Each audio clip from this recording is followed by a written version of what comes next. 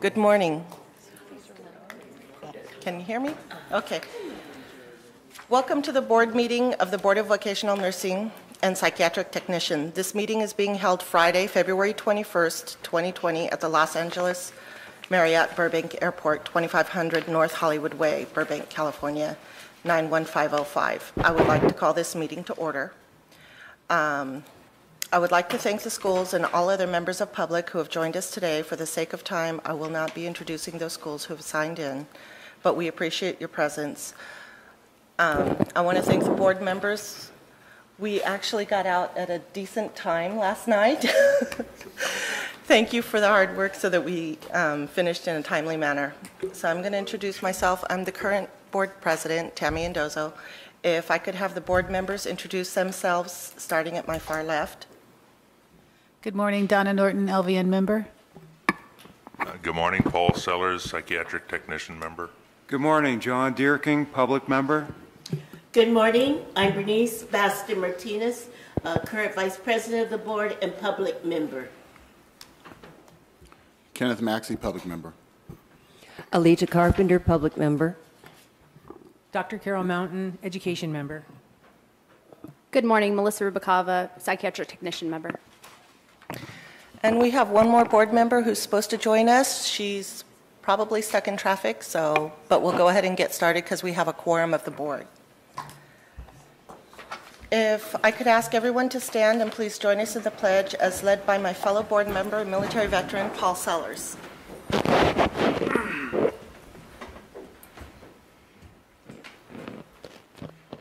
pledge allegiance To the flag of the United States of America and to the republic for which it stands, one nation, under God, indivisible, with liberty and justice for all.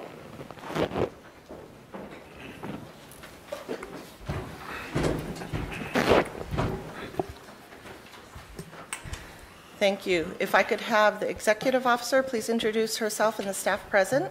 Thank you, Madam Chair. Elaine Yamaguchi, the executive officer. With me is BVNPT staff, Jay Prouty, Vicky Saavedra, Helen Park, our NECs, our senior supervising NEC, Marie Cordero, Cindy Fairchild, Jessica Gomez, and Margarita Valdez. Thank you. If I could have legal counsel introduce himself.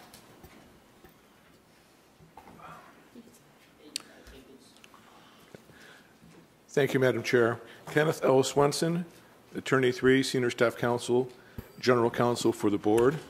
We also have Clay Jackson, Attorney 3, Senior Staff Counsel, who is our Regulations Attorney. Present. Thank you. At this time, I guess I'm going to take executive privilege. On the agenda, I want to move agenda item 13 and 14 after the agenda item 15 with the Educational Committee, or Division and Committee report.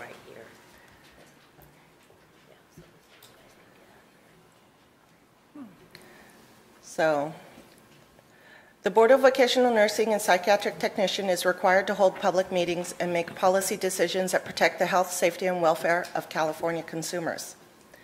Public meeting agendas are prepared well in advance of the board meeting. Agenda requests for consideration must be clearly set forth in writing. The board requests that all items and supporting documents be included on the agenda and be received in the Sacramento headquarters by the first day of the month preceding the month of the scheduled board meeting. In addition, if there are documents that you would like board members to timely review and consider relative to an agenda item, the board asks that you submit 15 copies of the document and provide the board an electronic version of the document. Please ensure that you redact any students' names prior to copying information.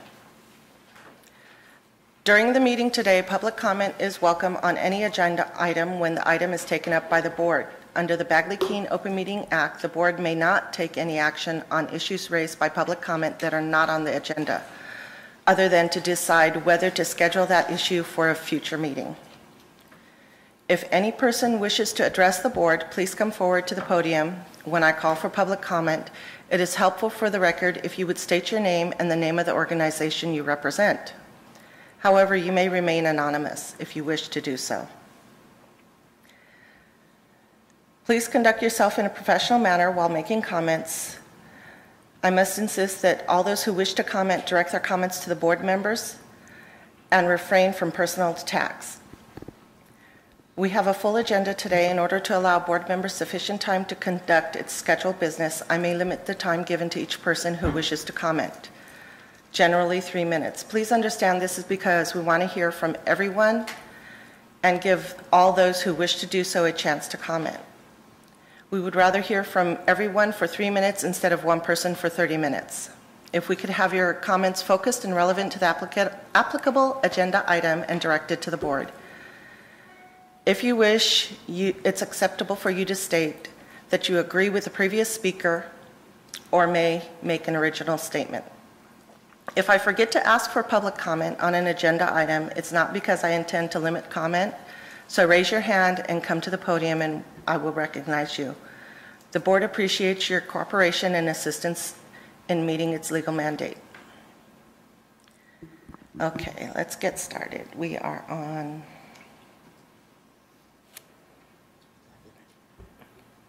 11? 11. What did I do with that? Board meeting minutes. Oh, no, board elections. I will turn the mic over to Ken. Thank you, Madam Chair. This is the time and place for the annual election of officers. The officers for the Board of Vocational Nursing and Psychiatric Technicians are as follows: the President and the Vice President. Without objection, I will ask for nominations for the office of President from the floor, meaning from the members present here today. I would nominate Tammy Andozo for President for calendar year 2020. Ms. Andozo, do you accept the nomination? I accept. Are there any other nominations for the office of President? Any further nominations for the office of President? Hearing none, we'll proceed by roll call vote. I will ask that each member, when called, cast their vote by stating the name of the candidate that they are voting for, even though we only have an uncontested ballot here. Ms. Norton? Yes, Tammy Andozo. Mr. Sellers? Tammy Andoza. Mr. Durking? Yes, Tammy Andozo. Dr. Basti Martinez? Yes, Tammy Andoza. Mr. Maxey? Yes, Tammy Andozo. Ms. Carpenter? Yes, Tammy Andozo. Dr. Mountain? Yes, Tammy Andozo. Ms. Rubicalva? Yes, Tammy Andoza. And Ms. Andoza? Yes, I accept. It's unanimous. The vote carries for Ms. Andoza. Now calling for nominations for the office of Vice President of the Board. I would nominate Dr. Basti Martinez for Vice President for calendar year 2020 of the BVNPT. Dr. Basti Martinez, do you accept the nomination? Yes, I do. I will now call the roll. Please follow the proper procedure. Ms. Norton, Yes. do you cast your vote from? Oh, sorry, for Dr. Basti Martinez. Thank you. Mr. Sellers? Dr. Basti Martinez. Mr. Deerking? Yes, Dr. Basti Martinez. Ms. Andozo? Yes, Dr. Basti Martinez. Mr. Maxey? Yes, Dr. Basti Martinez. Ms. Carpenter? Yes, Dr. Basti Martinez. Dr. Mountain? Yes, Dr. Basti Martinez. Ms. Rubicalva? Yes, Dr. Basti Martinez. Dr. Basti Martinez. Yes, I accept. Thank you. So the Thank vote you. is unanimous for Dr. Basti Martinez to serve as the Vice President. Thank you. Thank you. So now we'll go on to board meeting minutes. Agenda item 12, review and approval of the November 22nd board meeting minutes. This is 12A, and 12B is the February 3rd special board meeting minutes. As for the board meeting minutes of November 22nd, 2019, Madam President, if there's no errors, omissions, or corrections, I would move the minutes from November 22nd. Second.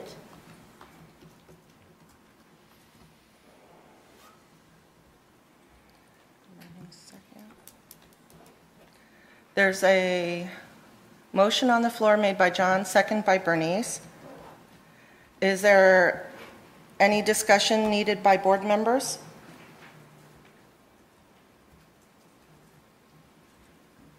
Seeing none. Any public comment? Seeing none, we'll do a roll call vote. Donna? Abstain, I was not there on Friday.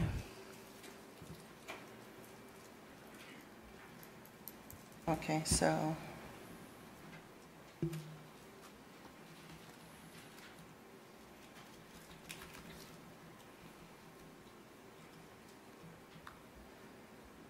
Paul? Yes. John? Yes. Bernice? Yes. I'm a yes. Ken? Yes. Alita? Yes. Carol? Yes.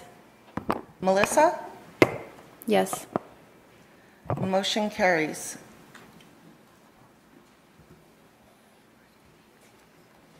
Thank you. That will bring us to February 3rd board meeting minutes. Madam President, if there's no errors, omissions, or corrections, I would move the minutes from the February 3rd meeting. Thank you.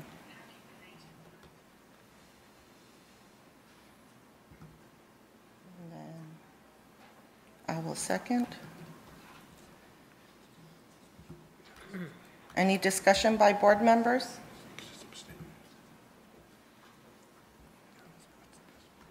Seeing none, any public comment? Seeing none, we'll do roll call vote. Donna? Yes. Paul? I abstain. I wasn't present. John? Yes. Bernice? Yes. I'm a yes. Ken? I abstain. I wasn't present. Alita? Yes. Carol? Yes. Melissa? Yes. Thank you. Motion carries. So we will do the Education Committee report, recommendations, and possible actions.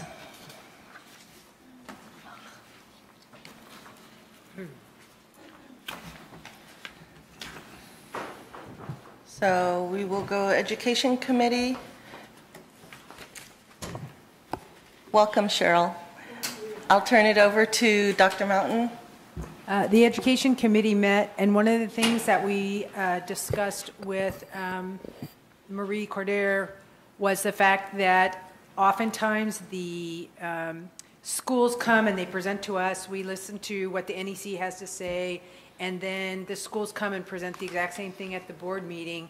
So one of the issues that we've been working on is a standardized format that we could take notes from what the schools have presented, what the NEC says, and submit all of that to the board so that the schools would not have to make a second trip to these meetings. So that's one of the things that we are, at this time, still working on the format and how that would interface with this board.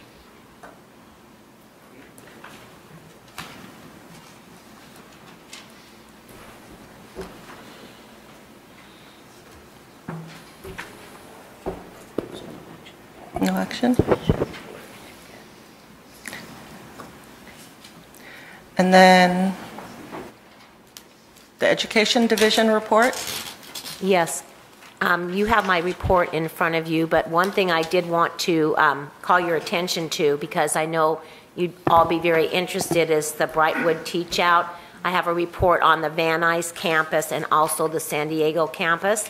So as you can see, the program director for the Van Nuys campus notified myself and the NEC that effective January 31st, the June cohort of 21 students and the December cohort of 17 students graduated. No students were dropped, and all the record of nursing programs were submitted to the board for processing. So that was very good news. I thought I wanted to share that with you. The San Diego campus, well, you can see in the report, they still have a few cohorts that will be graduating and have graduated, and they've even got some NCLEX test results here in the report. And as you can see, they're very positive and they're very, very high. So I was very happy to see that, as I'm sure all of you are. So because I know everybody worked very hard on that. Again, the rest of the report is you can read, but my goal is to do outreach. So you can see we had 4 places where 4 events that we went and had outreach to. So very happy about that. The PT exam development and occupational analysis, yes, I know you've been waiting. It is coming. We've got a meeting scheduled with OPIS in 2 weeks, so they'll review that. I understand we do have the hard copy of that at the office. Geraldine just emailed me yesterday and said that we do have that. And then the last thing, Jeffrey, one of our retired annuitants, will be officially retiring from state service effective April 24th. We will not replace that position, but we're able to absorb what he does with the team. Any questions? Do board members have any questions on the Education Division report? Oh, Margarita, can I tell them about you? Well, we do have one more person who is leaving us, and I didn't really want to say because we're not happy about it, but Margarita Valdez will be retiring May 29th. Wow. And so that's going to be a hardship for our the Education Division, because Margarita is an integral part of the team. She will be missed, and I don't, other than that, I'm sure we wish Margarita well. I mean, I know we do, but we will be able to replace her. And the first week in March, we'll be posting the NEC position. And we did announce it at the Directors Forum, and we did have some interest of some program directors who did come up to me after the meeting and ask a little bit about it. So we'll see. Anyway, Margarita, good luck. And you'll see Margarita at the May meeting also. So, but that will be her last meeting.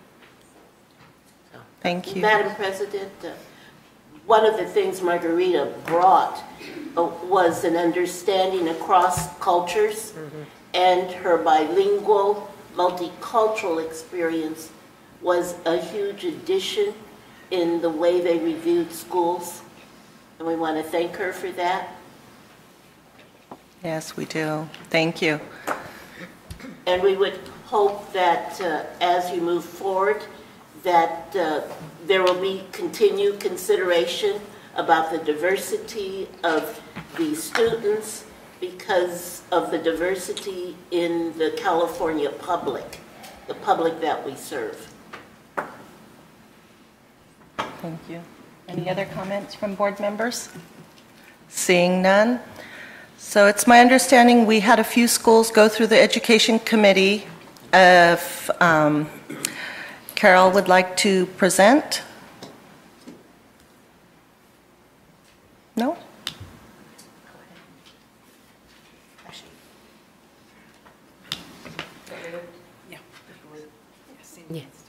Give me a second, you guys, sorry. So we're on consideration of provisional approval for CNI College Vocational Nursing Program. Dr. Fairchild, we got the report. Do any board members have any questions regarding the report? Seeing none, is there a representative from the school?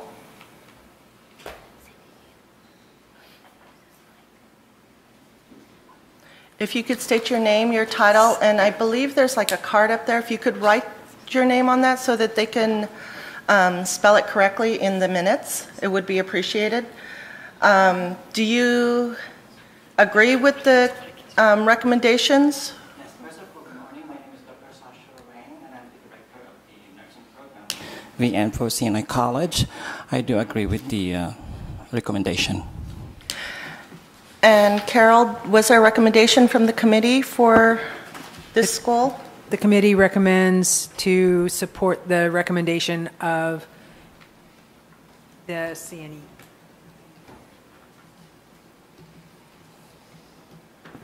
Okay, and this was, this came out of the committee, so it's the motion and the second. Do any board members have discussion needed for this? Seeing none, is there any public comment? Seeing none, Ms. Fairchild, did you need to add anything? No, there's nothing to add for this one. Thank you. Thank you. We'll do a roll call vote. Donna? Yes. Paul? Yes. John? Yes. Bernice? Yes. I'm a yes. Ken? Yes. Alita? Yes. Cheryl? Yes. Carol? Yes. Melissa? Yes. The motion carries. Thank you. Thank you. And then we have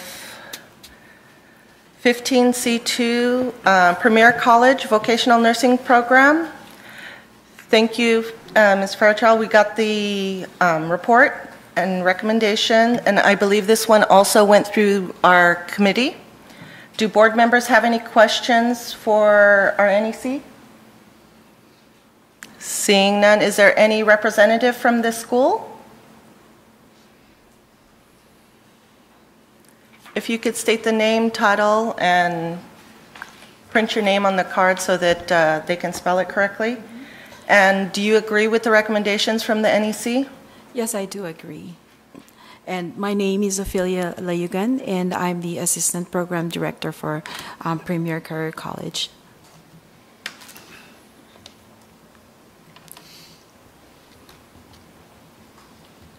Do board members have any questions for the school? Seeing none. And Carol, this went to the Education Committee also? Yes, the Education Committee voted to support the recommendations of the NEC.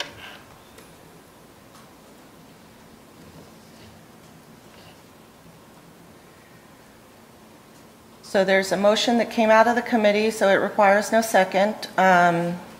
Do board members have any questions or further discussion? Seeing none, any public comment? Seeing none, do you have any further comments on this? Just a couple of things. Their program director resigned February 7th, so the assistant director is the acting director at this moment. There's been no application submitted. And on page 12, violation 1, the students that had the 175 hours of clinic time that was not included, they have made all of that up, so that violation has been corrected. Thank you. You're welcome. Does this change your recommendation? No. Okay. Thank you. We'll do a roll call vote. Donna? Yes. Paul? Yes. John? Yes. Bernice? Yes. I'm a yes. Ken? Yes. Alita? Yes. Cheryl? Yes. Carol? Yes. Melissa? Yes. Thank you. Motion carries. Thank you for coming. So that brings us to 15C3, Los Angeles Unified School District, Maxine Waters Vocational Nursing Program. This also went to committee, correct? Yes, it did. Does any board members have any questions for the NEC? Yes, Cheryl. I think the main problem was the lack of staffing. And so were there any updates or any changes to that? There's been no changes in staffing. Their direct, because remember when we had the meeting? Yes. The director was out. She's just now coming back this week. So there has been no, they've got a plan, but nothing has been submitted. Okay. All right. But they did hire a consultant, so they do have somebody coming in to help them.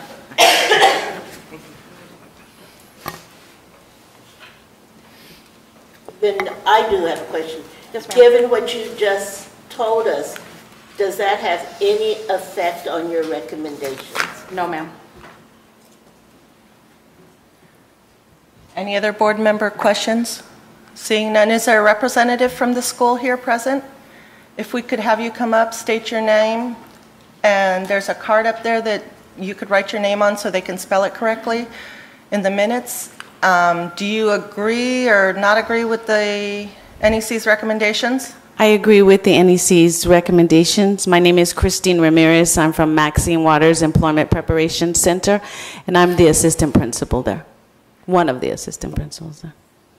Thank you. And Carol, the recommendation from committee? The recommendation from the committee is to support the findings and recommendations from the NEC.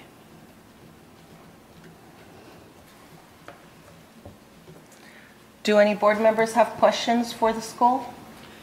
I do. Okay, Donna? There was some discussion about the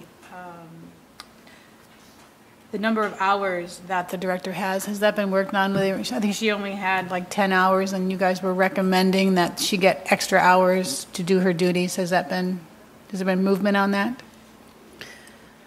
Well, we are now working with a consulting agency, and we're abiding by the recommendations from the NEC and also the consulting agency. So the director hasn't gotten any increased hours? Not at this time.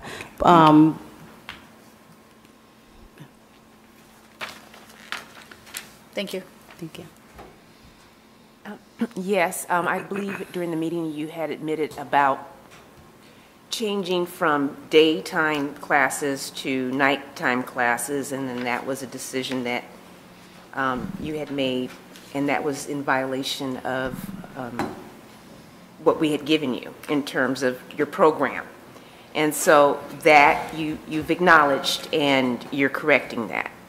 Yes, we're adjusting that based on what was approved. Okay. All right. Thank you. So there's no change to your recommendation? No change. Okay.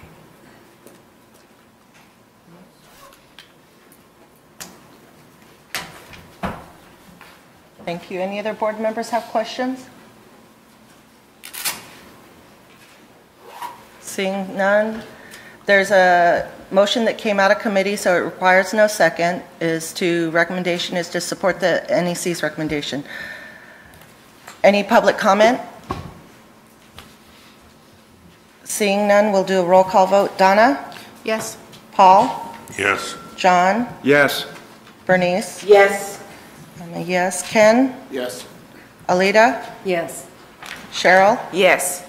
Carol? Yes. And Melissa? Yes. Thank you. Motion carries. So that brings us to 15D, request to admit students by programs on provisional. Excuse me, Madam President. I just have I'm just wondering if we did other things in the Education Committee, such as the mechanical ventilation. We had a discussion on that. Also, the Sight and Find program. I'm wondering if we need to report out on that, or... Can you repeat the last thing you just said? So we had discussions about the Sight and Find program, and then there was public comment at the Education Committee about whether or not other boards do that. We also discussed the mechanical ventilation care program. I'm just wondering if we need to report on that, or if board members have questions about what went on there. I was deferring the mechanical ventilation to Elaine because it's a little more complicated than just our committee. And the Sight and Find, I think we were just discussing that, and there hasn't been any decision made on that at this time. Okay. I was just wondering if the board members had any question on that. Actually, if I could respond. And thank you, Madam Chair, Madam President. Right, we had a really good discussion at the Education Committee about both those items. First being the Sight and Find program for schools. As we discussed at the committee, and I think as we discussed with the Leg and Regs Committee, we're looking at developing this program, this language, to be included, hopefully, in our sunset legislation. Just by way of a fast background, the board actually discussed the creation of this program quite a few years in the running, and had tried to include it in the 2017 sunset legislation. This program would essentially give the NECs an additional tool working with the schools when they are investigating, when they're doing site visits, when they're looking to improve the schools and work with the schools management. Obviously at certain points they encounter violations ranging from very, very small minor things to things that are quite dangerous really for the students. So when the NECs note the violations, generally speaking, they'll offer the schools a strong recommendation of please fix this within a certain period of time. Now, most of the schools work on this right away and resolve things on a very timely basis, but there are, of course, outliers who may need an extra, we won't call it incentive, but an extra bit of pressure to correct their violations quickly and completely. As I said, this is adding another tool to the NEC's ability to work with their schools. In a perfect world, actually, they'll never need to use it. But as I said, the status of this right now is we hope to include that in the sunset legislation. So we will be discussing that further along as we actually have a sunset bill in print. Now, as far as the mechanical ventilation, the care for patients on mechanical ventilation matter, we did again have a very good discussion at the committee level, and again we spoke with about this at Legend Regs, and this is an item that we resolved at the February special board meeting to attempt to move forward with this program and seek legislation for the year. Again, we haven't had a thorough resolution to this matter. There's still so much that needs to be done in terms of defining the parameters of this. Again, by way of background, the board is looking to create a post-licensure certification program for LVNs and PTs who take care of patients who are on mechanical ventilation. Now, the backstory is that we've been having a lot of discussions with the Respiratory Care Board about this item, and in the ensuing 8-10 months, we've been discussing this with a lot of stakeholders, employers, and care providers. We've been exploring a lot of different scenarios and a lot of different possible ways to make this best. But the bottom line, I think, for BVNPT is there are probably thousands of patients in California who are cared for by LVNs and PTs who are on mechanical ventilation. I think the short bottom line here is that somebody has to take care of these patients, and they need to be completely trained and certified to provide that care. They need to be able to make sure that those patients are cared for completely, and there needs to be a consistent set of guidelines and criteria for that training, and there needs to be some regulatory action by this board. So again, we have not been able to change our path just yet on that, but as I said, the board did approve us to at least try to find an author to help us move that forward. We'll be having a great deal of discussions on this as we go forward. Madam Chair? Thank you. Do board members have further questions or? Okay. So we will go on to D1, Angelus Institute, request to admit students. Thank you, Dr. Fairchild, for the report and recommendation. Do any board members have any questions regarding the report? Seeing none, Dr. Fairchild, do you have anything to add? All I want to say is that Brandy has been doing an awesome job and working really hard. In the first quarter of 2018, their pass rate was 62%. The last quarter of last year, their pass rate was 79%. Thank you. Is there a representative from the school? So if you could state your name and print your name on the little card and let us know whether or not you agree with the recommendation from the NEC. I do. My name is Brandy Cower, Director of Nursing, Angeles Institute. I agree.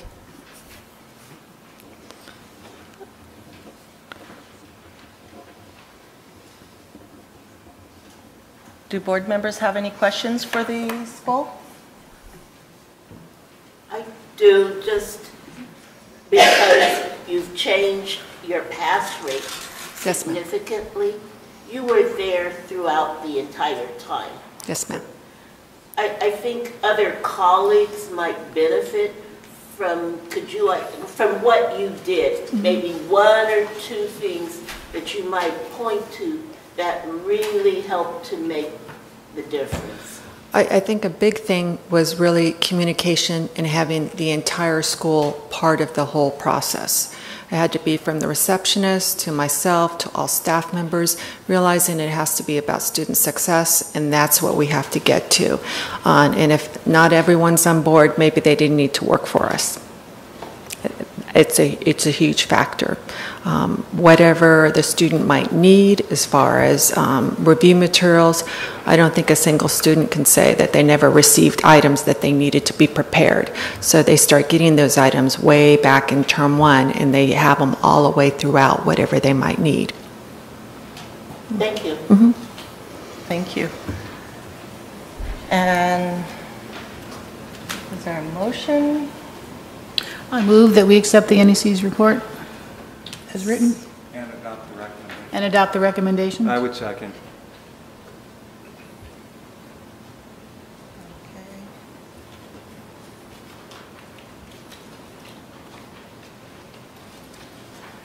So there's a motion and a second to accept the NEC's report and recommendations. Do board members need any further discussion? Seeing none, is there any public comment? Seeing none, we'll do a roll call vote. The motion is to accept the NEC's report and recommendations. Donna? Yes. Paul? Yes. John? Yes. Bernice? Yes. Myself is yes. Ken? Yes. Alita? Yes. Cheryl? Yes. Carol? Yes. Melissa? Yes. Thank you. Motion carries. Thank you. That brings us to 15D2, Currum College Vocational Nursing Program. Thank you, Ms. Gomez, for the report. Do board members have any questions regarding the report for the NEC? Seeing none, is there a representative from the school here present?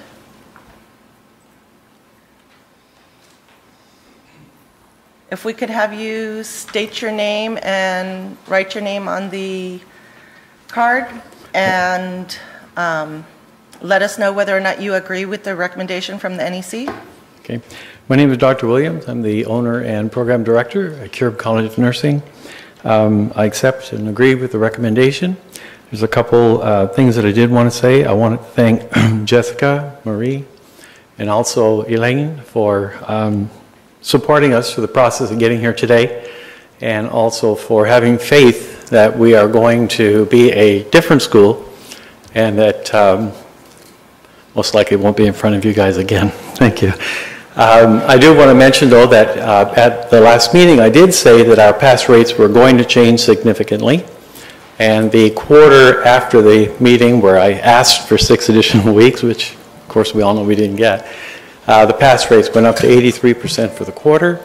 Last quarter were 82%, and we are now just barely in compliance, I think, right? Just about 10%, we're getting there. So for last year, 53% for 69, 83, 82. I think we've made some significant changes. And I also want to thank Dr. Mountain for referring me to the TEAS test prep that your college uses. Very beneficial. We've implemented it. So quite happy to have got that information. Thank you very much. Yes, we do agree with the report. Thank you. Do board members have any questions for the school? The NECs, you did note that there was a significant change in the rates. Is that true? Yes, I did. And that's one of the reasons why I did recommend the class. Okay, very good. Thank you. Do we have a motion? Yes, I'll move that we accept the recommendation of the NECs and we adopt the report and accept the recommendations. I would second.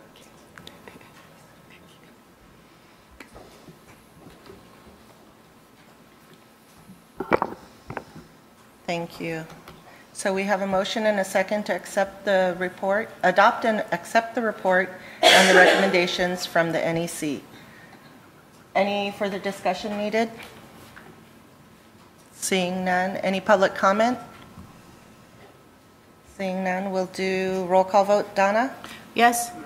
Paul? Yes. John? Yes. Bernice? Yes. And a yes. Ken? Yes. Alita? Yes. Cheryl? Yes. Carol? Yes. Melissa? Yes. Thank you. Motion carries. Thank you. So we are on Institute Technology of Clovis, 15D3. Thank you, Ms. Valdez. We've received the report. Do board members have any questions for the NEC? Seeing none, is there a representative from the school? If we could have you state your name and whether or not you agree with NEC's recommendation, and if you could write your name on the card so that they spell it correctly.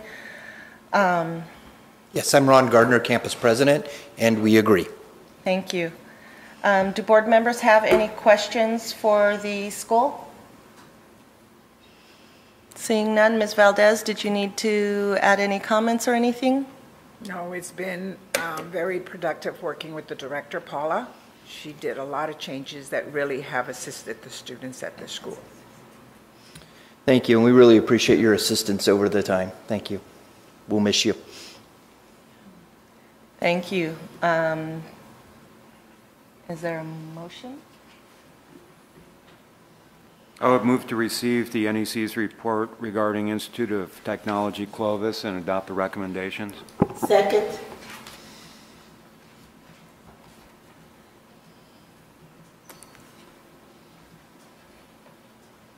Thank you. We have a motion and a second to receive the report and adopt the recommendations from the NEC.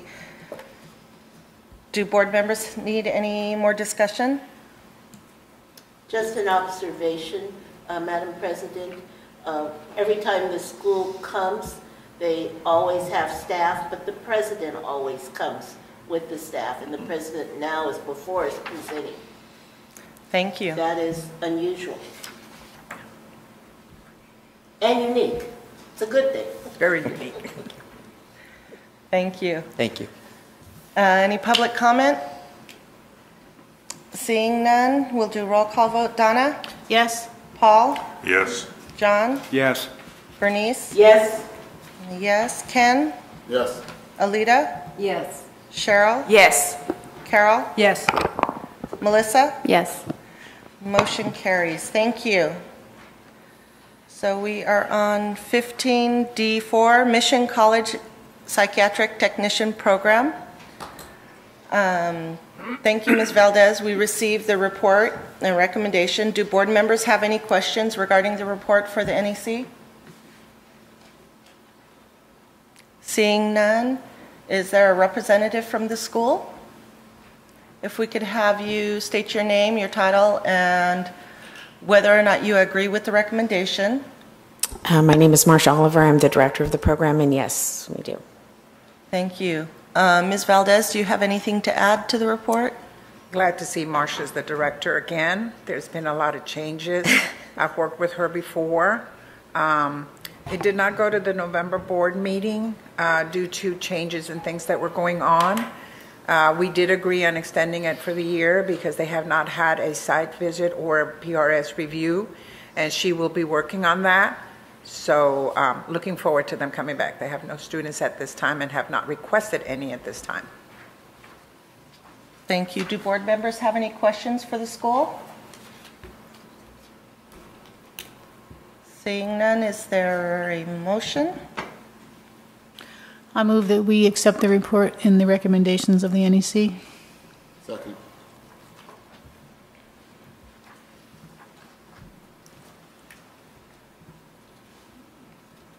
Thank you. We have a motion to accept the report and recommendations from the NEC. Is there further discussion needed? Seeing none, is there any public comment? Seeing none, we'll do a roll call vote. Donna? Yes. Paul? Yes. John? Yes. Bernice? Yes. I'm a yes. Ken? Yes. Alita? Yes. Cheryl? Yes. Carol? Yes. Melissa? Yes. Thank you. Motion carries. So we are at 15D5, Northwest College Riverside Vocational Nursing Program. I have it. Okay. Thank you for the report and recommendation. Do board members have any questions for the NEC? Seeing none, is there a representative from the school? And if you could state your name and title and whether or not you agree with the recommendations.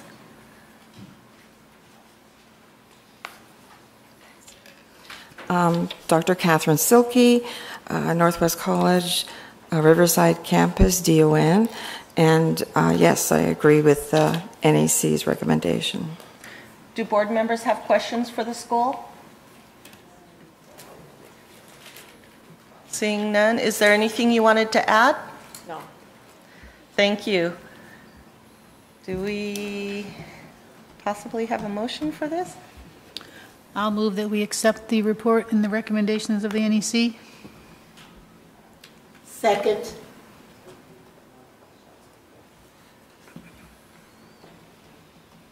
So we have a motion and a second to accept the NEC's report. Do we need any more discussion from the board? Seeing none, any public comment? Seeing none, we'll do a roll call vote. Donna? Yes. Paul? Yes. John? Yes. Bernice? Yes. I'm a yes. Ken? Yes. Alita? Yes. Cheryl? Yes. Carol? Yes. Melissa? Yes. Thank you. Motion carries. Thank you. So we are on 15D6, Integrity College of Health. Thank you, Ms. Gomez. We got the report and recommendation. Do board members have questions? Seeing none, you have something to add, Ms. Gomez? I do. On Tuesday, I received the information that the program's BPPE approval was approved.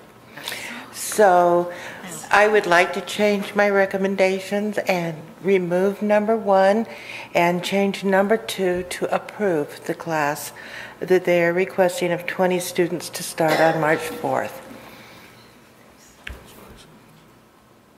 Do board members have questions? Yeah, just regarding as this a change? clarification, the recommendation number 1 is changed?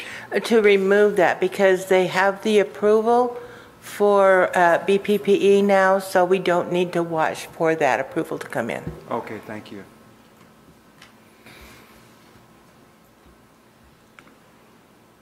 Okay, is there a representative from the school present? If we could have you state your name and whether or not you agree with the updated recommendation from our NEC? Yes, my name is Alice Sorrell Thompson, and I am the director of the Vocational Nursing Program for Integrity College of Health. And yes, we do agree with the updated approval of our NEC. Do board members have any questions for the school?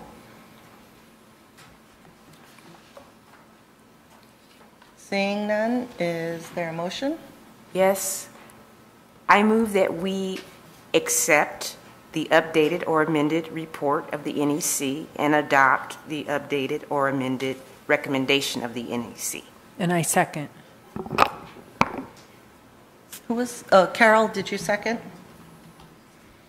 Thank you. So we have a motion to accept the amended report and recommendations from the NEC. Do we need any discussion by board members? Seeing none, is there any public comment?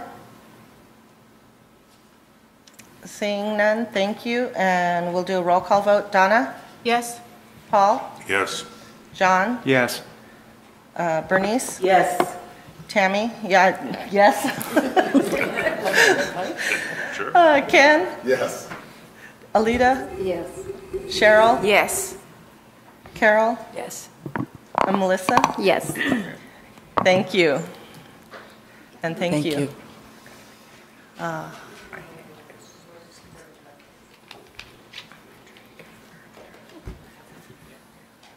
That brings us to our agenda item 13, Executive Officer's Report. Thank you, Madam President. Pardon me. The board has received my written report. I would add a couple of very good notes. One is our new licensing manager has begun work, actually, as of Tuesday. Her name is Shelley Brown, and she was most recently in quite a similar capacity at the Department of Insurance. She's already taken great amount. In fact, her second day was taken up with interviewing for some PT2 vacancies, and other somewhat mostly good and a little sad news. I think you all saw the note in our enforcement chief's report that our intake manager, Matt McLean, has accepted another position at the Bureau of Cannabis Control, and we're very pleased to announce that moving into that position will be Mr. Darwin Agar, who up to now has been one of our special investigators. He's been with the board quite a long time. We're very excited to have him. He's got a tremendous amount of energy and excitement. So we're looking forward to having Shelley and Darwin as part of our leadership team. And before I move into budget stuff, if the board members had any questions? Great. We wanted to bring before you the board's budget and the analysis of fund condition. First off, actually, let me start actually with the fund condition. This actually reflects the governor's budget with a comparison from the prior year, this current year. The governor's budget is that middle column, and this projects us out up to 4 years, a budget year to budget year 2024-25. Now, as we've talked about a number of times, the fund condition numbers are derived from basic analysis of past year work, and as we've discussed, our numbers have been a little bit shaky, let's just call them, in as much as, like every other department in California, we've been hindered by the less than full implementation of the fiscal system. I'm very pleased to announce, though, that we have finally been seeing closed numbers for fiscal year 2016-17, 2017-18, and did we get 19 yet? We have not received 2018-19 just yet. So in as much as we don't have final numbers from the fiscal system, the DCA budget unit does provide us with some preliminary not closed numbers, so there's still quite a bit of margin for change, let's call it. So basically when you project on something that's not certain, not finalized, there is a little bit of a room for possibly not being the best projection, let's just say. So the governor's budget has moved forward As you know, the governor presents his overall budget for the state in January, DCA and our board, of course, being part of that. The projected budget was ever so slightly higher than our last year's budgeted level, and it projects out with something like a 3% for inflation each year going forward. Now, again, what we've talked about in terms of our fund condition is the revenue projections from the department show us at just a flat projection out for the next 5 years. The analysis is not able to accommodate any sort of adjustment for changes in our licensing population. That would require a great deal more analysis from our staff, which we're working on as well. But these numbers also don't include, of course, the new fee that we do propose with the schools. Now, our last research and our last analysis showed that at the number we'd been considering would bring in something like $1.2 million a year additional, given a variety of other factors, which we'll get into in a second. The staff is looking at a variety of different number scenarios. We're going to be doing a lot of projection and a lot of real hard choices, I think, going forward. But we will, of course, have a real projected number to present soon. Again, this is going to be something that we hope to include in our sunset report. I do know that, and I'll get back to the sunset report as a whole, so we do not have specific language right now as to the school program fees. So as I said, our fund condition report shows us moving into deficit in terms of budget year 3, 22-23, which is unfortunate. But these numbers, I think, were drawn out as late as end of December. Now, in the meantime, the budget office at DCA has given us some preliminary numbers in terms of this fiscal year. So actually, I'm sneaking in and moving into our own budget. And our projected numbers for this current budget year show us actually moving into deficit this year. A great deal of this, again, as we've discussed, has to do with the sudden and very large increase in rates from the Attorney General's office. Right now, we are working on a budget change proposal to amend that. We believe that would be mitigating a great deal, if not all, of that number. But we've had a number of, since we're finally seeing real numbers, a number of surprises coming forward just in this past few weeks. We, generally speaking, we don't have a lot of input into the development of the budget. We are just given these round numbers, and generally speaking, where there have been some fluctuations, where there have been some shortfalls, they've usually been mitigated by surpluses in other lines, so that as long as the bottom line is still in the black, we haven't had a problem. So we're finding, though, that this year, again, principally because of our unexpected large expense for enforcement, we don't have that cushion, if you will. We're going to be looking at a great many of belt-tightening missions, one of which is we are going to hold back on filling a few positions. Margarita, of course, we do need an NAC, but I think we have 2 retired annuitants who have decided to actually really retire. We will not be filling those at all. We have some fluctuations in some other positions that we will hold off on filling until the first of the fiscal year. We've made a number of other economies. We're mostly looking to curtail a lot of other line items.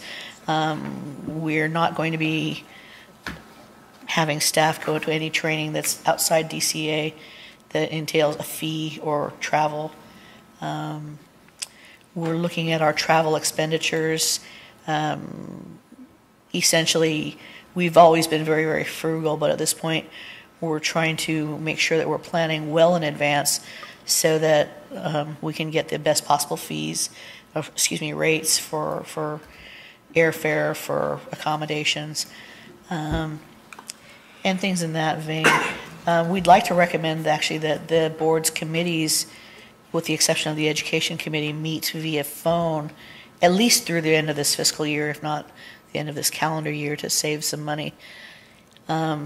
As I said, but I want to make sure that this doesn't unduly alarm the board members, because the nature of looking at preliminary numbers is that a lot changes from month to month to month, and a lot changes after the end of the fiscal year, and when the books are officially closed and analyzed. So, generally speaking, I think there's cause for concern, but I wouldn't say that we are in a great deal of fiscal danger. Now, however, I did want to point out, and this is a very, very important item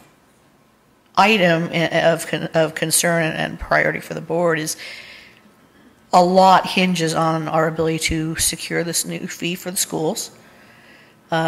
Should we not be able to implement that fee structure, the board will have to consider raising applicant licensee fees again. Remember that most recent fee increase took effect January of 2019. We had hoped that we would have a good 5 or 6 years before we would need to look to raising those fees again, especially since, historically, this board has been completely funded by our applicant licensee fees. We believe it's more than time for the programs to provide some of our revenue.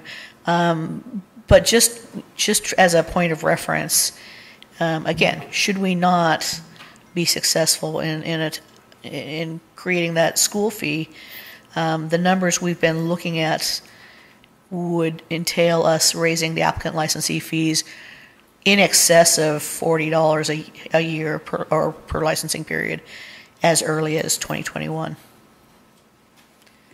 I'll pause here for some questions. Yes, when did the student or applicant and licensee fee increase go into effect? Would you mind? Our current fees went into effect January of 2019. What we're looking at, we're actually looking at a vast number of projections of if this, then this. I think if we need to change the existing fees, it would go into effect possibly as early as 21, but more likely in 22. So you said they went into effect on the 19th? That's correct. All right. And what impact did that have? I mean, well, it's a broad question. It's a broad question. Let me see if I can clarify that a little bit. The effect it had, of course, was that we had a lot of licensees complain. But I mean, in terms of the budget. but in terms of our budget, it was actually quite a significant increase in our revenue. Okay. And we increased it by? They went up somewhere in the neighborhood of, I think, about $30 per applicant. I can certainly find you the exact numbers. I believe they're actually on our webpage. And what is the cost for LVN or LPT to renew their license at this time? Right now, it's $220. I believe it was only $185. Previous to going up, the LVN fees were $155. And as a footnote, we also adjusted the PsychTech's fees so that they were par with the LVN fees. Beforehand, they had been significantly higher to cover their exam costs. And at least towards the end of last year, we had reduced our meeting times as we were going through transitioning, as far as the committee is concerned, for the board. We were transitioning to creating and consolidating committees and reassigning board members to various committees. So that should have reduced our travel expenses somewhat. Somewhat. And Moving from 8 or 9 committees to 5 committees. All right. Yes. And you're recommending, although we haven't voted or implemented, calling in for all committees except for the Education Committee. So maybe I'm making more of a statement, but I just hope that we can make adjustments without increasing the applicants' fees by a significant amount. I would agree with you completely. Okay. And I think our licensee members would agree with me too. Would agree with you completely. Okay. Thank you. Just an observation, one of the biggest challenges became the change in fees from, the Attorney General's office, of which we have absolutely no control. But because of the business of the board, we must have that kind of support. So given the fund condition, at least what we're looking at, as a board, and of course I know in exec we've been talking about this, but as a board, we really will need to think outside of the box. Some of the things that have been suggested are short-term remedies. For example, increase the licensee fees. That can only work for so long, and at some point, licensees will say, no more. Some of the other things about how often committees meet face-to-face, there are some times when it really is necessary for everyone to be in the room. So those are short-term remedies at this time. Do you believe if we really focus, if we ask for maybe some consultative help, maybe from DCA, that by the end of the fiscal year, or at least the calendar year, we might be able to come up with some different kinds of remedies that we could apply? I would hope we might take that kind of path. Thank you, Madam Vice President. Let me actually, I am so glad that you asked that and commented thus. At this point in time, our staff has been working fairly exhaustively with the DCA budget staff, and what we hope to do in the next weeks is start working to go line by line by line with the budget office and identify some of the areas where we believe their numbers are not accurate, let's just say. That they're not based on the real our real projections, our real workload. So we'll be doing that over the next 2 weeks or so, hopefully to make some suggestions. We hope to be able to offer some adjustments that would be able to be taken into account in the budget's May revise. And that, I think, in terms of a long-term, permanent, structural fix, that we hope to get our overall budget really looking like what it takes to run this board. So yes, long-term wise, we are looking to do that. And long-term wise, I think actually our revenue stream as a whole really does need to be analyzed. We can't balance our budget based on fees to our licensees. We need to create some other structures, some other ways of doing things, and we'll need to start analyzing our programs. I think I mentioned before that I think it's a little bit ironic that our workload with the AG's office and with OAL and OAH, ironically, our bill's a little higher than we would have even seen with the increase, because our enforcement staff has been doing such a great job in getting cases run through the system. Our discipline manager has told me that we have never had so many cases out in the court before. So we're paying a lot more because we're doing a lot better.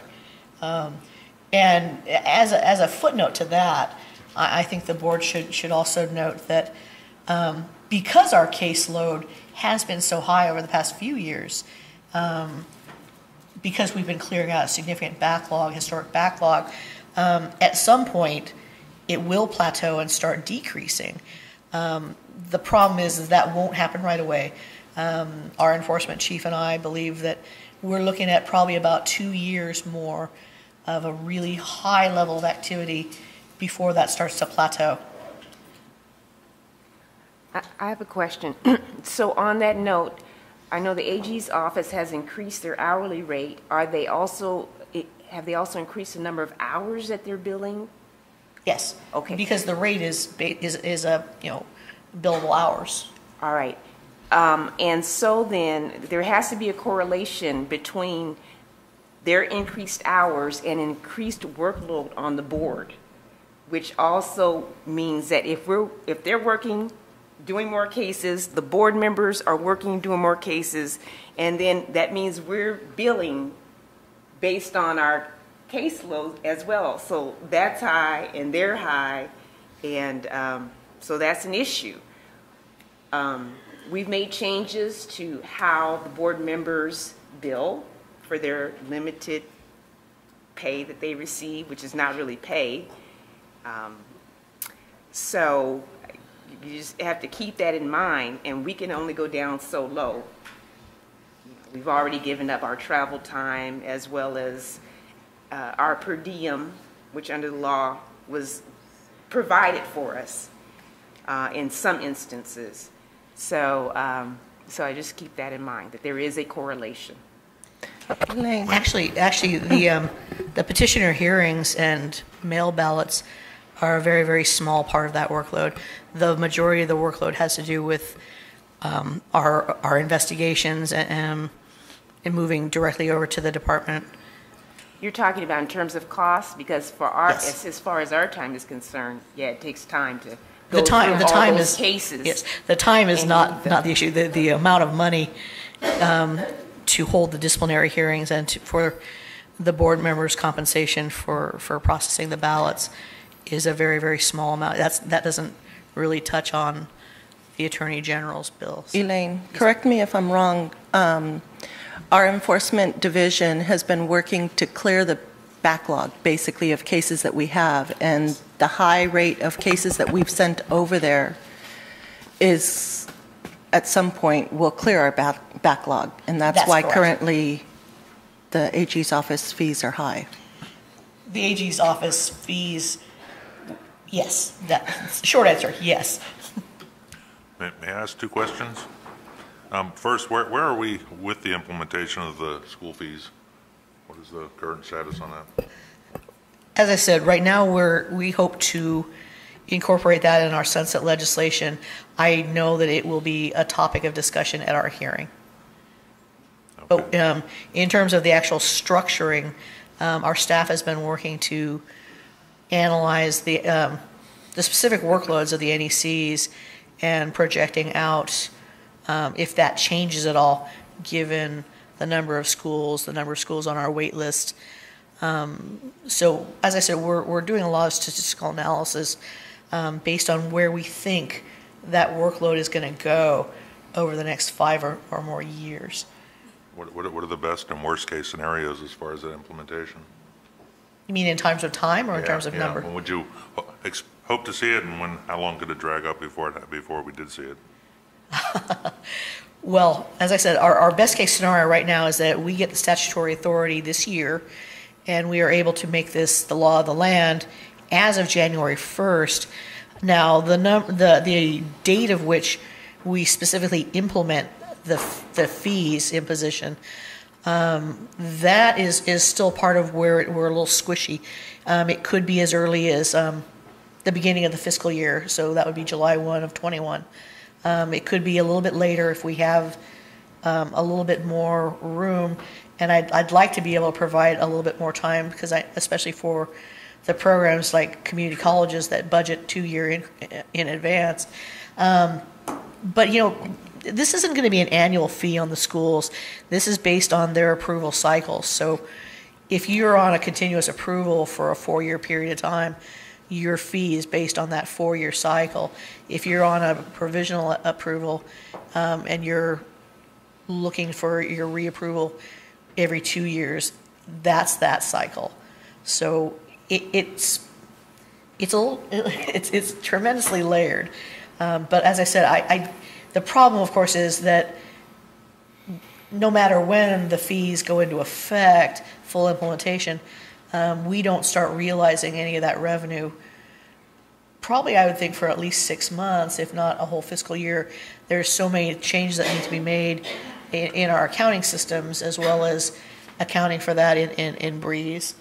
So right now, we're actually starting to plan that out, to make those changes so that everything would be ready to essentially flip the switch when we have that authority.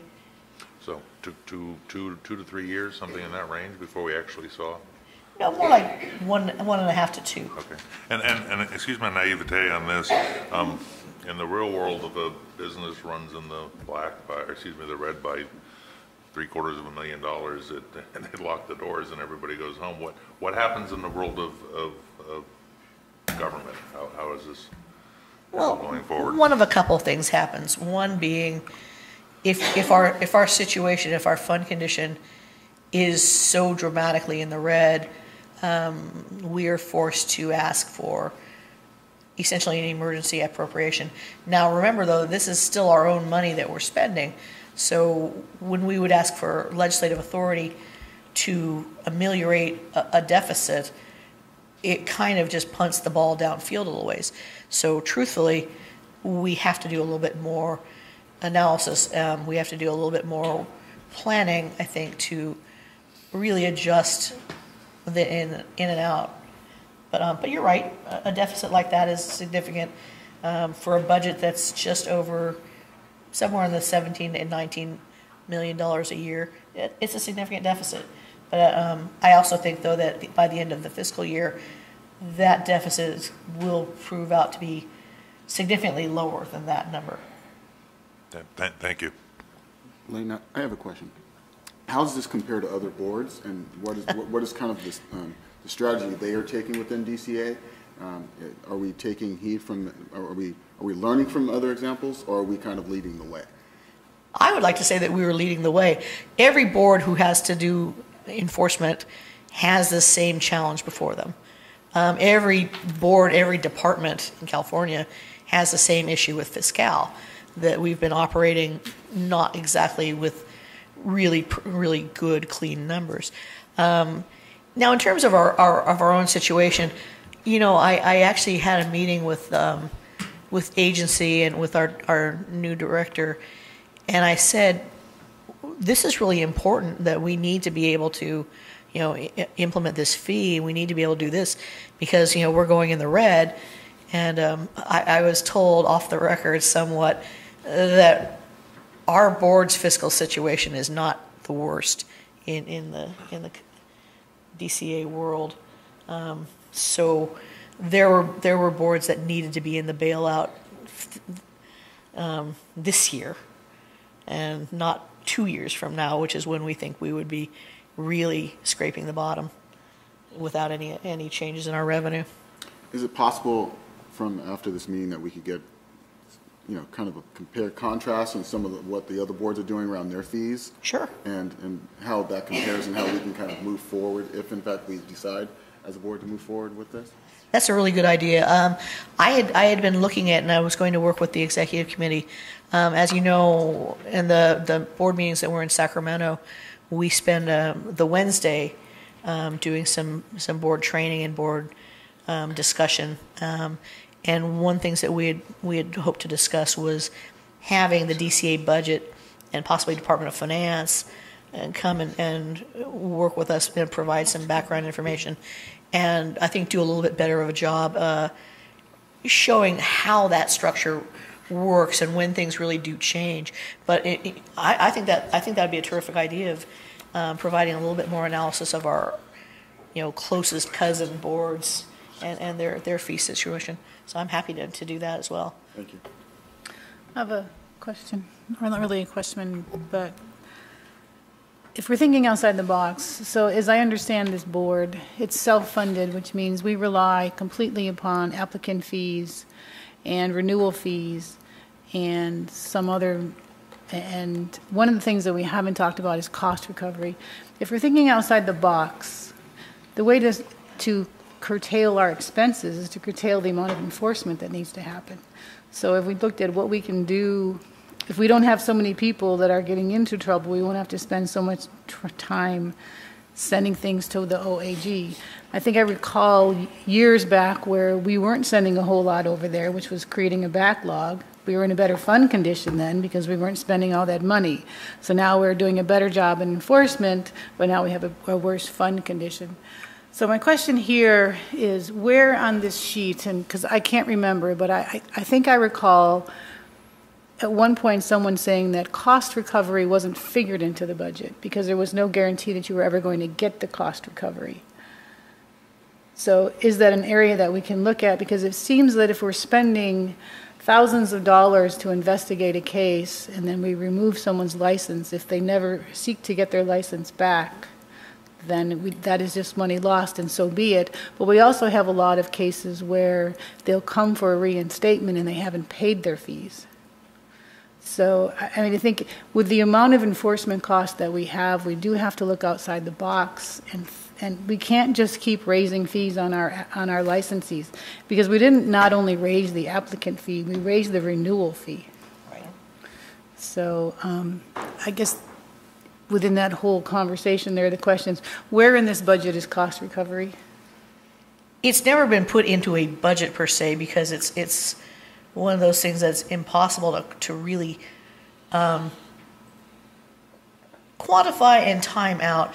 But you're right in the fact that we do have a significant amount owed to us through the cost recovery.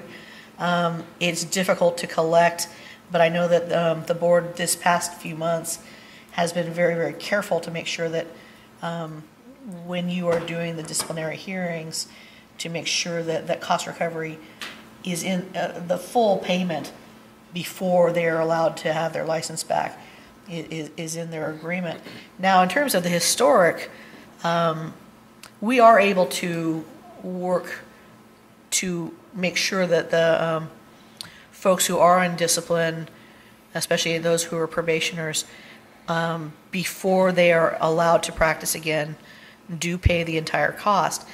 The problem historically, of course, has been that if folks surrender their licenses, we don't really have a great deal of ability to collect. We're forced to work with the Franchise Tax Board to work on like putting a lien on these individuals, and that has not been, let's say, a glowing success. There is, as I said, a significant amount of money that we don't think we'll ever see come back.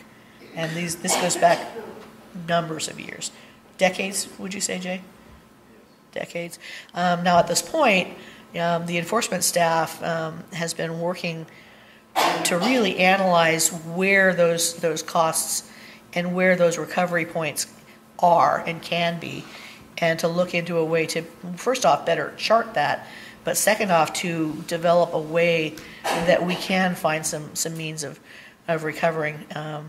It's going to take cooperation with Franchise Tax Board and a few other of the state's fiscal entities, but we have been looking at that. But it's not reflected in this because it's just too weird of a number because it's been building up over decades.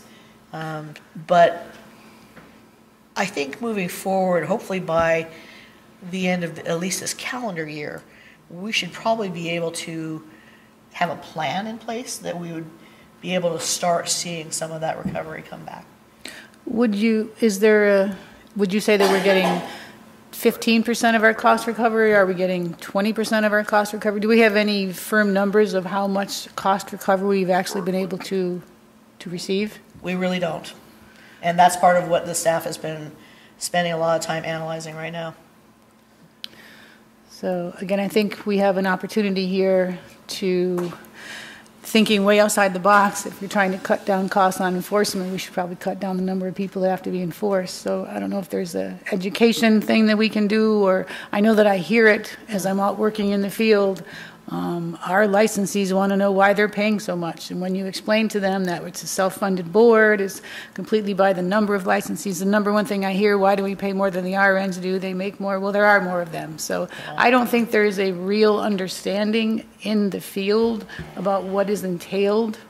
And so I think a lot of that results in a negative view of the board and a negative view of what is going on here. So I think thinking outside the box, we should probably do a better outreach for that.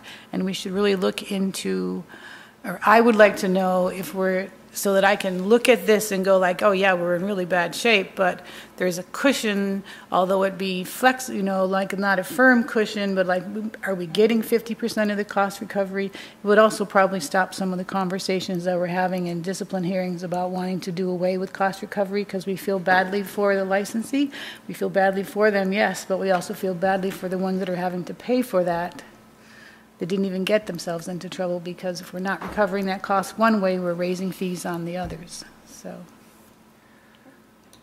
Elaine, I just want to make sure I'm hearing the response about recovery fees. Minimally, could we get a figure of what's collected within a fiscal year? Certainly. And if we had maybe 3 years of what the total figure was, it might help us see, even if it fluctuates, but it gives us a better picture of what's happening. We should be able to project that. To move back to, you're speaking of moving back to accounting or moving forward to projecting? I'm not speaking about projecting anything. That's fair. In a fiscal year, so much is collected. Is that correct? That's correct. What's that number? And could we have maybe 3 years of what that number was? We should be able to find that. Which would give us some sense of what might be, recognizing it's always going to fluctuate. But I don't believe we even have a sense of what's collected in 1 year. No, I think you're correct in that. I think that when the department's budget office shows out the revenue, it's not clearly line itemed out where that falls, but it should be able to be identified. We should be able to identify that and pull that number out, at least in a fairly rough number.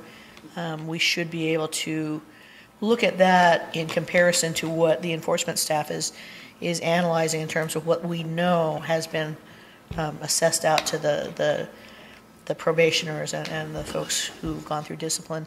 We should be able to create that kind of analysis for the board. Request that we could see that number by the next executive committee meeting? Maybe not that quickly, but certainly as soon as we can. It's just the amount collected each of the last 3 fiscal years. No, I know exactly what you mean. It's. That's all. No, I agree. We'll do our best for you. So, question, maybe you're going to ask the same question, but is it reflected anywhere what we've collected? And where is it? Okay, you have a different question. Okay.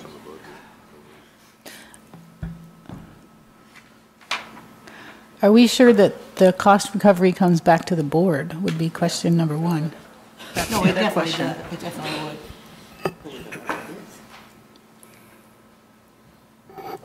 While Ms. Yamaguchi's looking for that, legally, the There are two programs through which the board collects most of the funds. One is for active probationers. They're required legally to pay the cost reimbursement during the period of probation. So the probation intake process accounts for that. So funds are created or collected. A program is created and the funds are collected as a result of the intake process. And most of the funds that are collected as cost recovery are through probation. The other major source is the Franchise Tax Board Tax Refund Offset Program, which collects monies that would otherwise go to tax refunds for the enforcement of obligations to various government entities, including the board. So the board collects money in that way.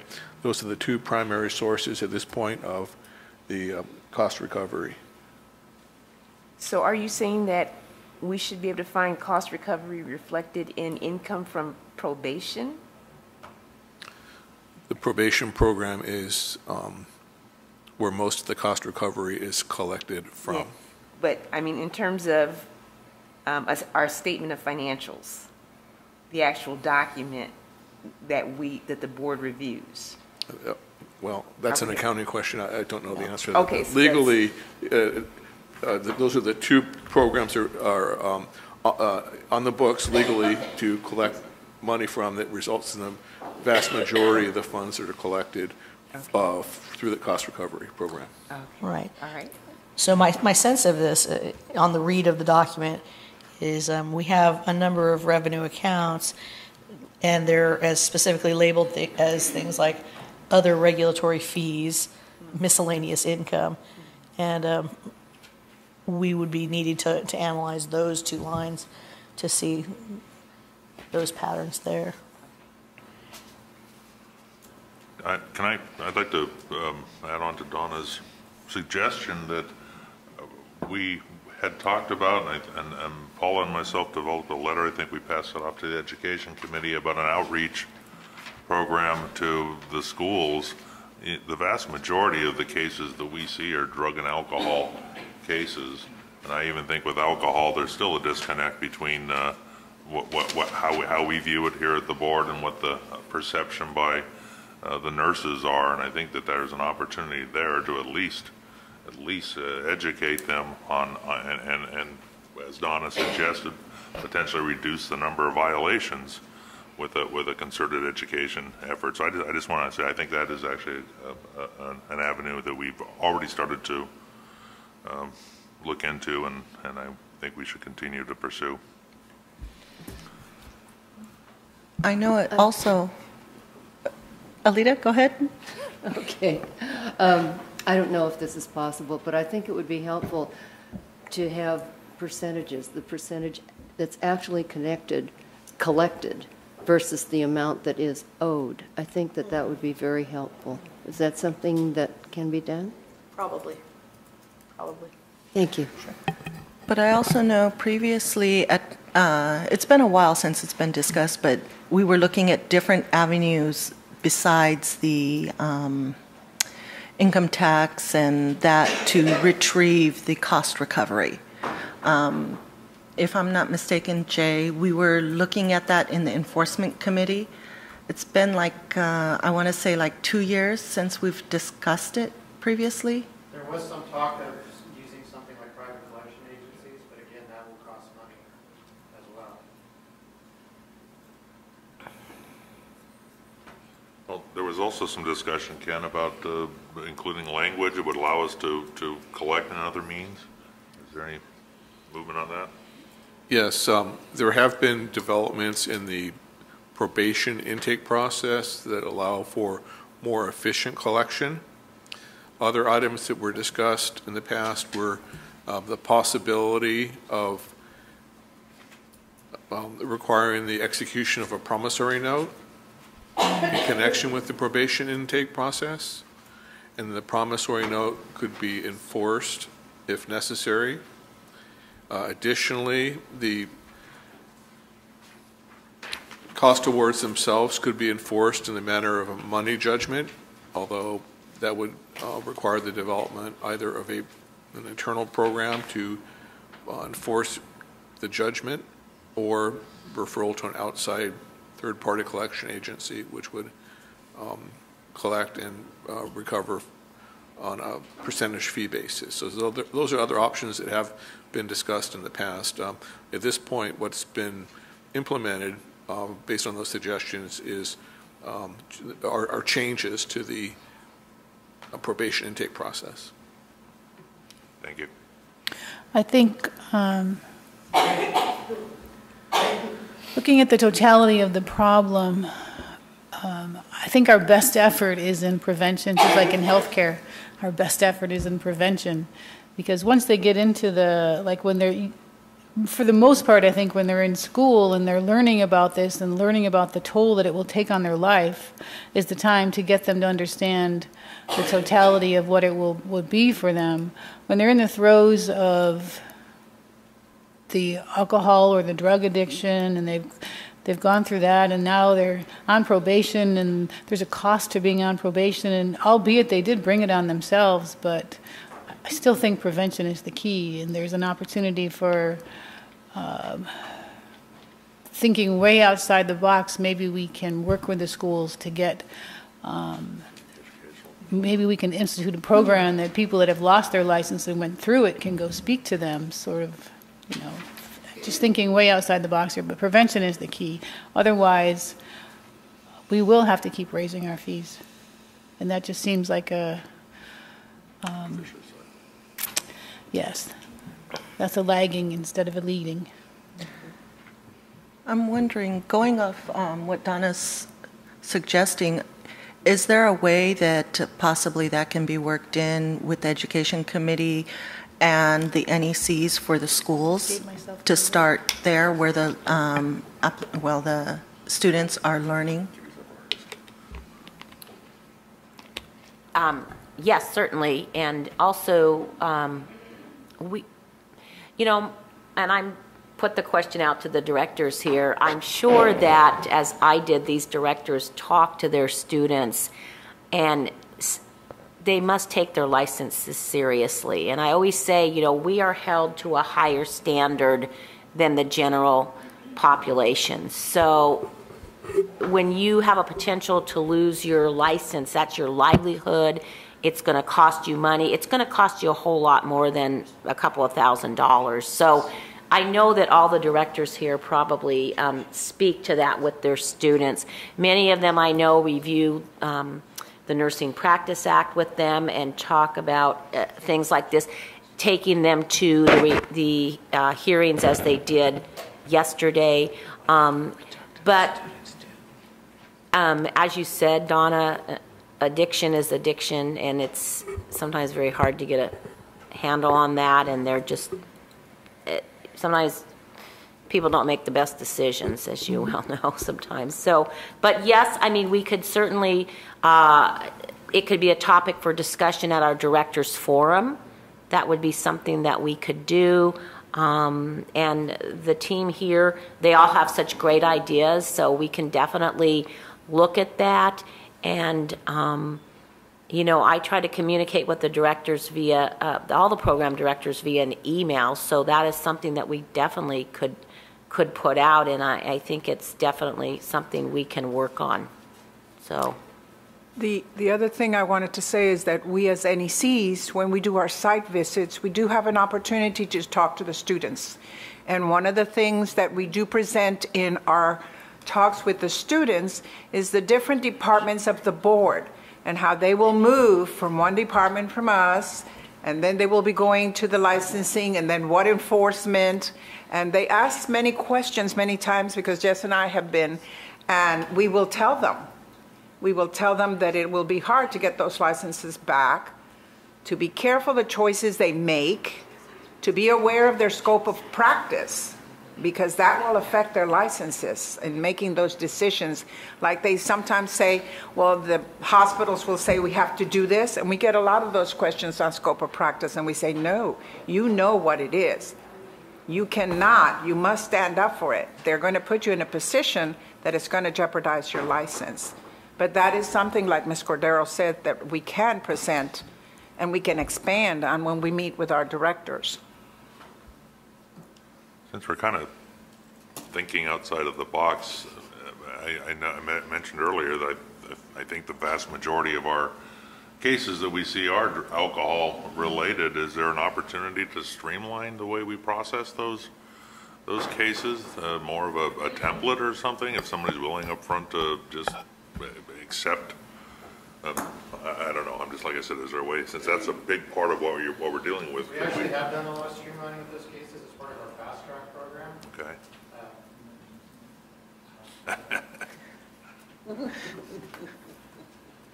We actually have done some significant streamlining of that through our fast track program. So a lot of DUI and alcohol related arrests run through the fast track program. Okay. So I think you will see over the next 6 months to a year and a half, a decrease in those numbers, and it has been a big benefit to the board. Okay. Thank you. Thank you. Any other questions for Elaine or comments? Seeing none.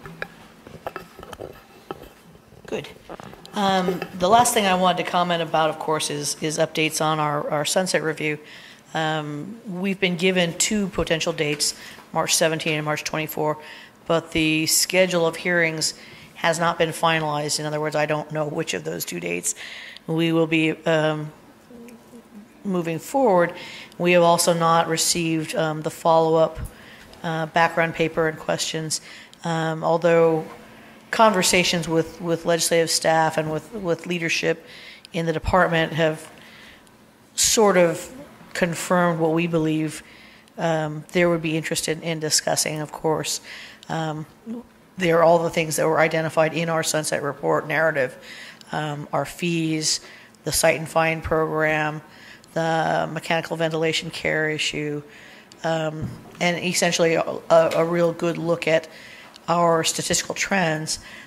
So we feel like we have a great deal to talk about. We're just waiting to be provided with a little bit of direction on what the priorities from the committee will be. But as I said, it would be really, really helpful to have the actual date so that we could plan and a document that we could work toward. As it stands, it looks as though we would have somewhere in the neighborhood of 2 weeks to turn around our responses to any questions. It's quite a very tight turnaround.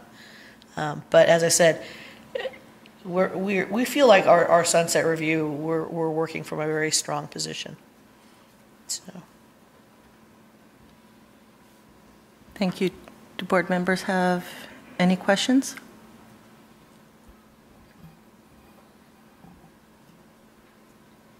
Okay. So we're going to go to the executive committee. We met and looked at heard about all the committee meetings, and we found that on our calendar for 2021, we're going to ask the board to move the August meeting in 2021 from, I believe it was the 14th to the 21st, the 20th through the 21st, because the week previous conflicts with the NCSBN's annual meeting. And then on the board member attendance report, I believe, Donna, you had a discrepancy on that? I did. They left off meetings that I attended, and then it's noted that I didn't attend the education committee, and so rightly so, I was under the impression that I wasn't on the committee, but as Elaine pointed out to me, I actually was on the committee because I had just accepted appointment to the committee, but I didn't get an invite to the meeting, so I kind of like don't like that it says that I didn't attend, but I understand it. But there was some discrepancy in board member attendance. Right, and I appreciate you pointing that out. We went back and looked and corrected that, and that, I believe I sent out an updated chart to the board. Yes, thank you. Thank you. Take attendance very seriously. Yes, you should. And then you have the meeting minutes in your packet. Does anybody have any questions? Trying to find them.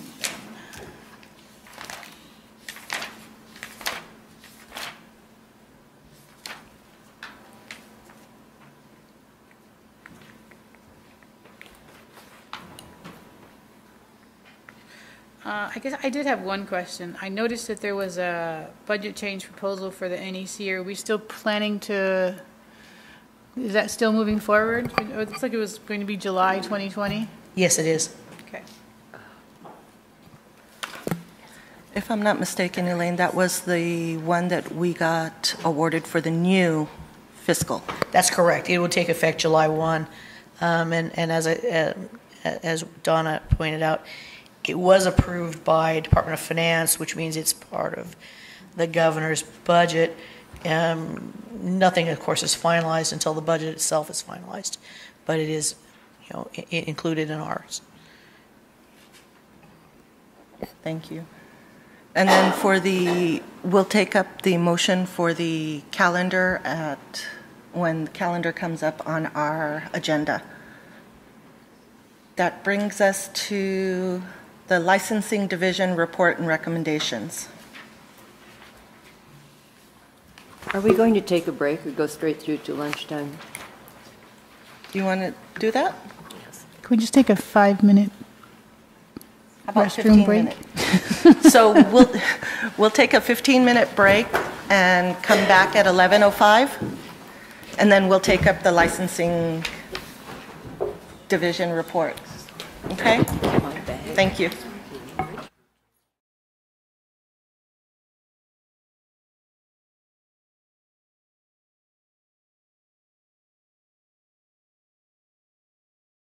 Going to get started with the Licensing Division report and recommendations and possible actions.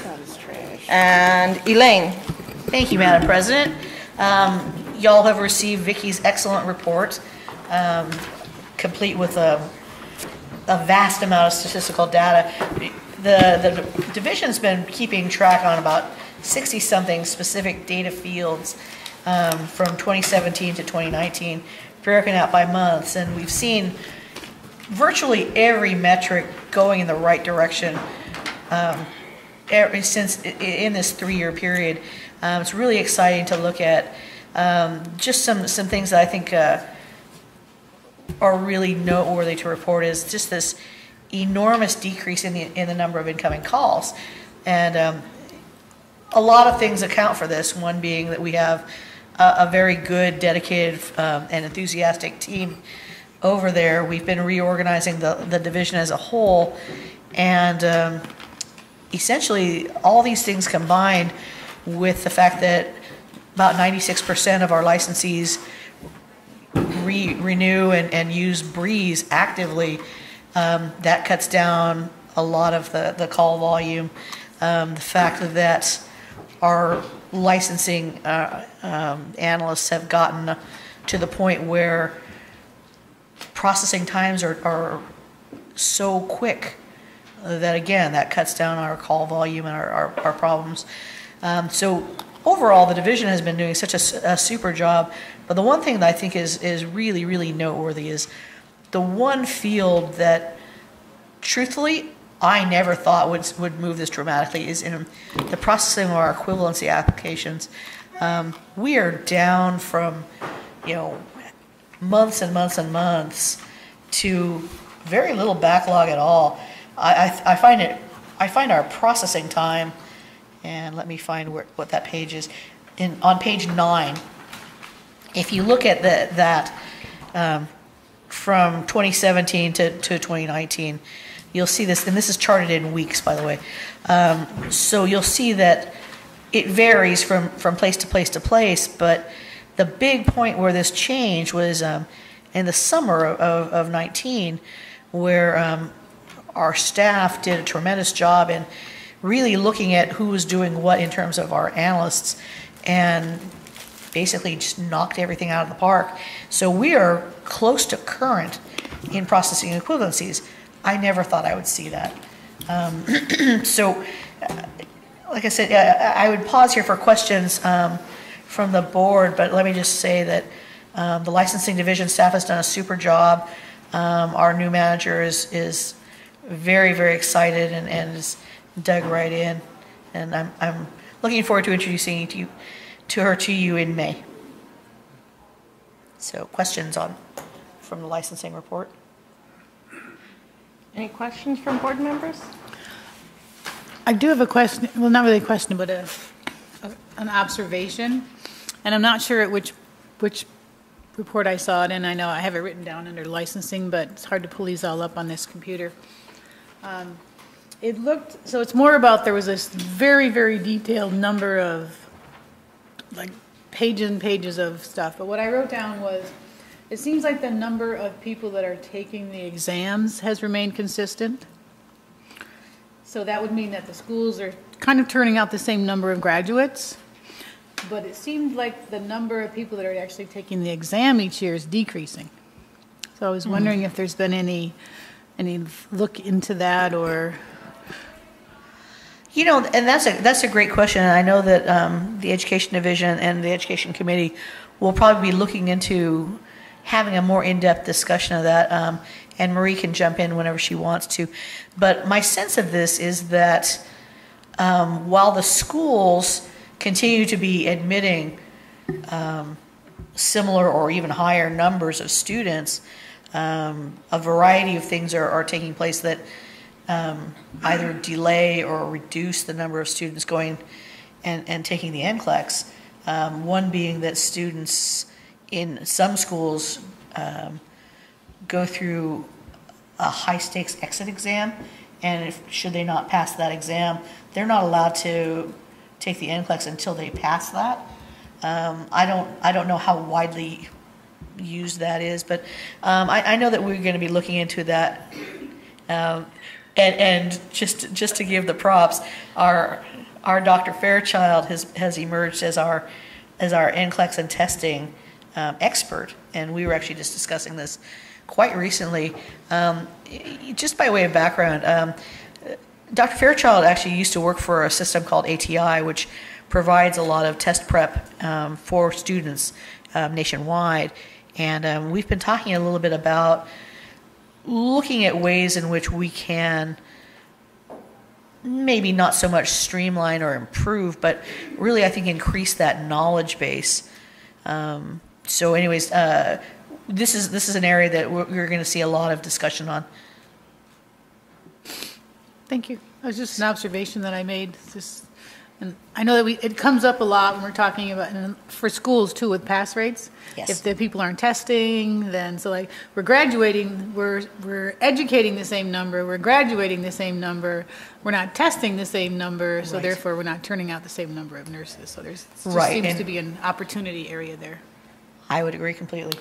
I guess it was in the educational division statistical Can I data. respond a little bit to Donna? You bet. So we, at Sac City College, we have that same issue of students not taking the test, and we're actually doing an informal survey right now to find out why they'll graduate and they won't take their test for over 6 months. And we think some of it is financial need. People are coming into programs like this because they want to better their situation, but then they don't have the financial means to sit for NCLEX, believe it or not. That's a shame, because you lose knowledge. Yeah. Oh, yeah. That's been an issue. I mean, that's been raised by the program directors. Some of the program directors. Question about that fee. The testing organization provides no fee waiver?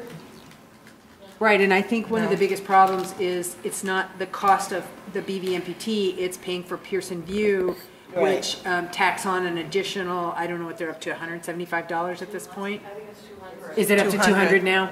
Yeah. Wow. Because there might be some way to do, I'll call it creative financing, so that might be a joint package with books, materials? Some schools do that. So some, and I suggest this to all the directors, please include that in your tuition, because we all know that students are very poor when they graduate. They've been in school for a year, 14 months. Okay, so $200 for Pearson VUE, $220 for their license fee. What else? There's one other thing. I think application fee. So it's $700, almost $800 to get their license. So include it in their fees and have the schools pay. Have it already there in a pot ready for the students. I know you guys can't do it, Carol, right? No, community college cannot. But private schools can, and I did it for every school I was a director at. And believe you me, if they know that they're going to get reimbursed, then they will, I think that might help them. Of course, there's various reasons why students don't test, but that financial is definitely one of them. And for just a little hint for the publics, work with your foundation board. Dr. Mountain, or other publics that are in the room. Just a suggestion, work with your foundation board, and I'll be happy at some other time to share how that can work. Any other questions or comments on the licensing report? Thank you. That brings us to the Ledge Reg Committee. Good afternoon. Thank you, Madam President. Madam Vice President, congratulations on your re-election. Fellow board members, executive officers, staff, and guests here this morning still. The Ledge Reg Committee met on Friday, January 24th. Ms. Carpenter and myself were in attendance. We considered first the 2020 sunset legislation, and staff recommended including the following concepts in our sunset bill.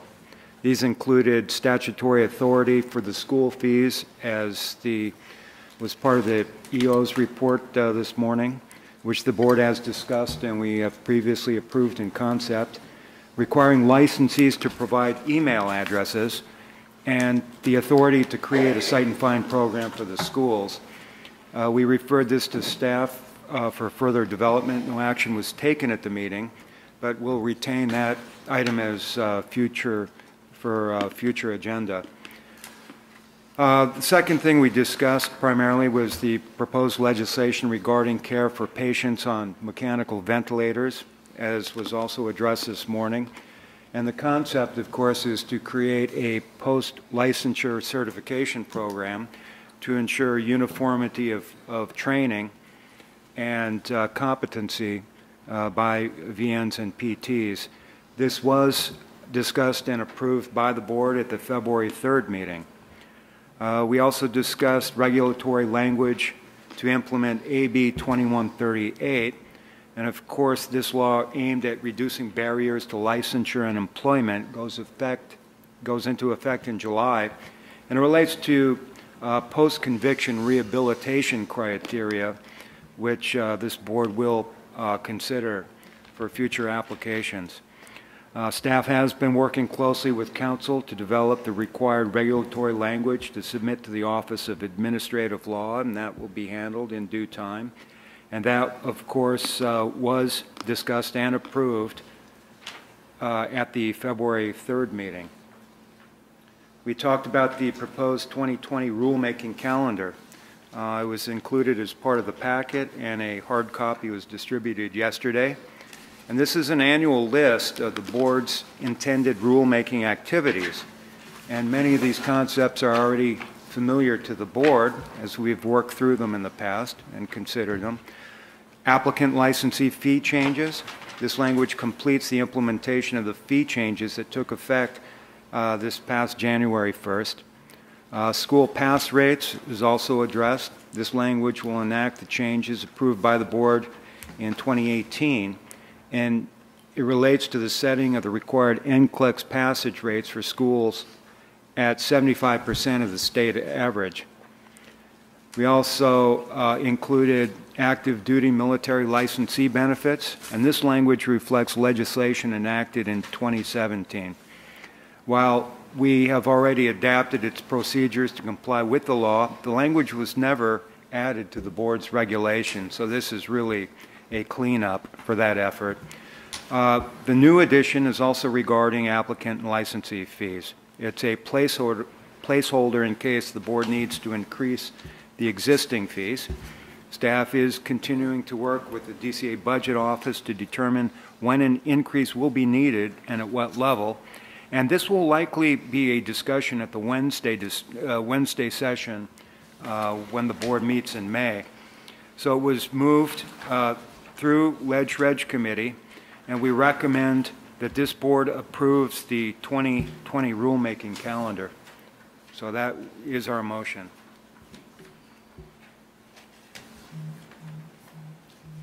Any questions about the rulemaking calendar? Okay. John, your motion was to approve? That's correct.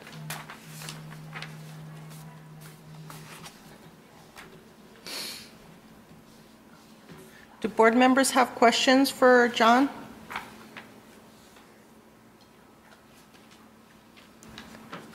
Seeing none. Clay, do you want to add anything?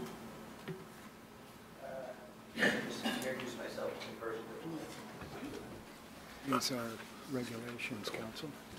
Madam President, members of the board, my name is Clay Jackson, and you probably all heard me on the phone, and I work with Ken, as Ken indicated earlier. I'm an attorney 3, as Ken is, and my sole job on at DCA is writing regulations, making sure they get through. And this is something that, believe it or not, I'm excited about. And unlike a lot of attorneys, I actually grew up starting in 7th grade in Model United Nations, wanting to actually get into Model United Nations for many years prior to that. And so I'm that kid, okay?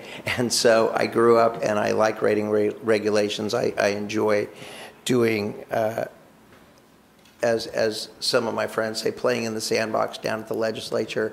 And so I look forward to being able to work with you and your staff and make sure that your regulations get through more quickly and efficiently. And on AB 2138, for example, your packet is one of 10 that I'm working on. And out of 38 boards, that's, you know, it's a good chunk. So I enjoy it, and I look forward to working with you. And do you have any questions of me? All right, well, thank you very much. Thank you. So the motion on the floor is to approve the 2020 rulemaking calendar. It came out of the committee, so it requires no second. Is there any further discussion by board? Seeing none, any public comment? Seeing none, we'll do a roll call vote. Donna? Yes. Paul? Yes. John? Yes. Bernice? Yes. Myself is yes. Ken? Yes. Alita? Yes. Cheryl? Yes. Carol? Yes. And Melissa? Yes. Thank you. Motion carries. Thank you, Madam President. Our next item involves, as part of our strategic plan, the concept of creating a BVNPT day at the Capitol where we could interact with lawmakers and staff. And as part of that concept, we're looking at a target date of spring 2021 for the launch of the event. That would involve BVNPT staff and board members. So we would move that we work towards a target date of spring 2021 for the launch of that event. That also came from the committee. Okay.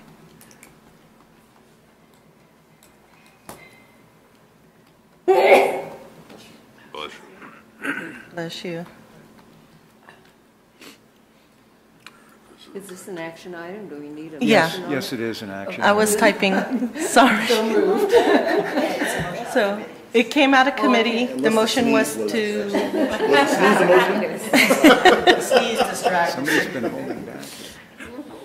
It was to move towards looking at a launch date of spring 2021, working for the BVMPT day at the Capitol. It came out of the committee, so it requires no second. Do board members have any questions of John? Yes. So 2 questions. One is, can you give me a better idea of what the day is for? And 2, why 2021? That's a full year away. It'll take some planning. Our So current what will take some planning? I guess that's the piece. What will take planning? Just for the day. It's an idea of to raise our visibility, so staff and legislators know who we are, the valuable work that we do, and we may consider inviting other special interest groups, CNA and others. We'll ask staff to flesh out the details, but the idea is to raise our visibility so we continue to be known at the state capitol. So would you be attempting to get on the legislators' meeting for that day, going around visiting different legislators with a group of people from the BVNT that would then give a presentation about this is who we are, this is what we do? Would you also be setting up an informational booth outside to let visitors know? Because coming from a union background, we do a lot of lobbying. It almost sounds like you're going to lobby that, exactly. the legislature. So it's in that aspect that you're thinking of this BVNPT Day. Yes. Okay. Do you have anything else? Oh, I'd love to. I think just by way of background, and we discussed this in the context of the strategic plan throughout last year. It is a cold fact that decision makers, I think actually members of the general public, don't understand nursing as a whole, and they certainly don't understand the distinction between the RNs, the advanced practice nurses, and vocational nurses, and they certainly don't understand what our psych techs do. We think that in as much as legislators and members of the government make decisions about our professions and about our board, it's really incumbent upon us to make sure that their decisions are as educated as they possibly can be. So there's a number of things, and obviously we can't really develop a fast agenda just yet, but we can see a number of possibilities, one being with the cooperation, partnership, and participation of all the programs, the 140-odd VN and PT programs throughout the state. We pretty much do cover most of the legislative districts in California. Having them go visit their own representatives to say, there are, this many, I come from this school in your district, this is what we do, this is what LVNs do, this is what psych techs do. I think that would be tremendously valuable in enhancing our profile and enhancing the understanding of the work we do. I think we've been underrepresented and unsung for so many years that, it's a very, very important move forward for this board. So it's hard for me to actually say that here's the agenda of what we would do, but I think that having an informational booth outside would be terrific. I think having meetings with the members is really critical, and producing some information, general information, to share with folks would be absolutely essential for us to do. The reason we can't really just do this right away, it takes time to just preserve a place at the Capitol to schedule meetings, and we have to have something substantive to discuss, and providing this kind of movement, this kind of event does take a significant amount of planning and execution. Just as a footnote, I coordinated events like this for the UC students for about 5 years, way back in the 90s. And it takes a good deal of orchestration, and it takes a good deal to do it correctly. so that you have a unified, coherent, simple message and good materials to hand out, so that, again, the general message here is we're not a household word by any means, but the understanding level of our licensees and the work they do is woefully small. We need to fix that in order to go forward. We should have done this years and years ago, truthfully. But it's an exciting thing, and I know that the program directors who were at the forum yesterday kind of perked up a little bit when we talked about it. I think there's a good amount of excitement and willingness to participate. By next year, it's not certain what there would be in terms of any specific legislation to actually lobby. And depending on the time of year, it's not clear what actual hearings or floor sessions or anything would be available to participate in or at least witness.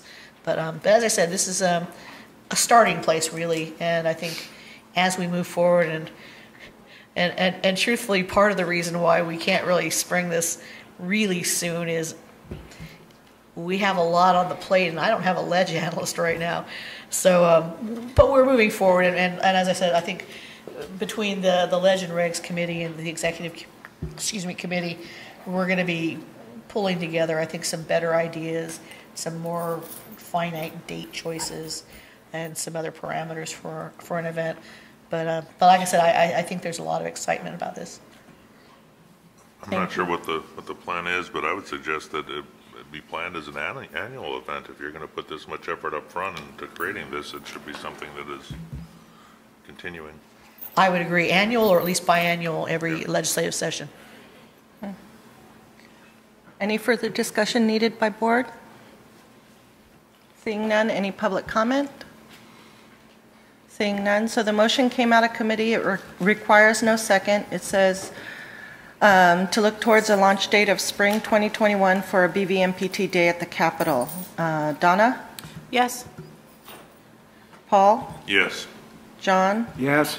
Bernice? Yes. I'm a yes. Ken? Yes. Alita? Yes. Cheryl? Yes.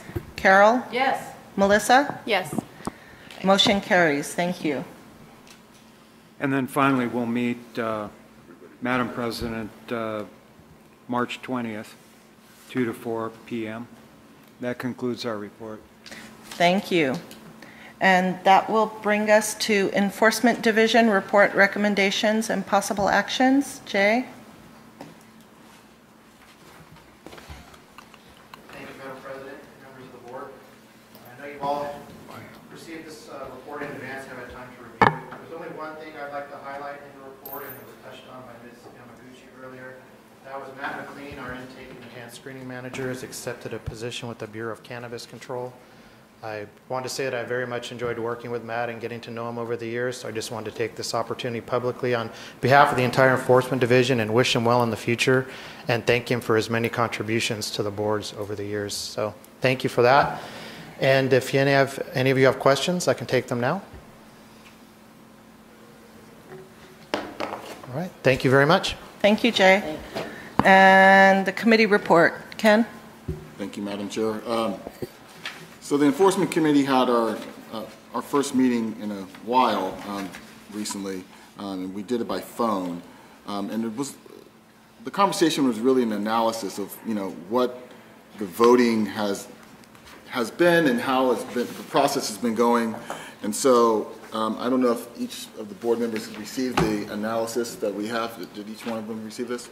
So I just want to read through that so we can kind of discuss that if necessary. Our review of the closed session voting process for the last 3 years indicates several clear trends. The majority of the cases that go to closed session are adopted, reached closed session by the minimum 2-vote requirement, and those 2 votes are generally cast to non-adopt the case. It is rare for a board member to indicate that they would like to hold the case for a closed session discussion.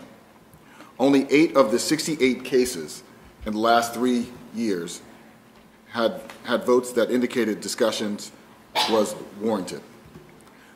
The current board voting process requires a 2-vote minimum to send a case to closed session. They may be 2 votes for non-adoption, 2 votes to hold for a closed session, or 1 vote from either category. A review of the voting process of a sample of other DCA healing arts boards indicates ours differs from the majority in the way we tally votes for closed session.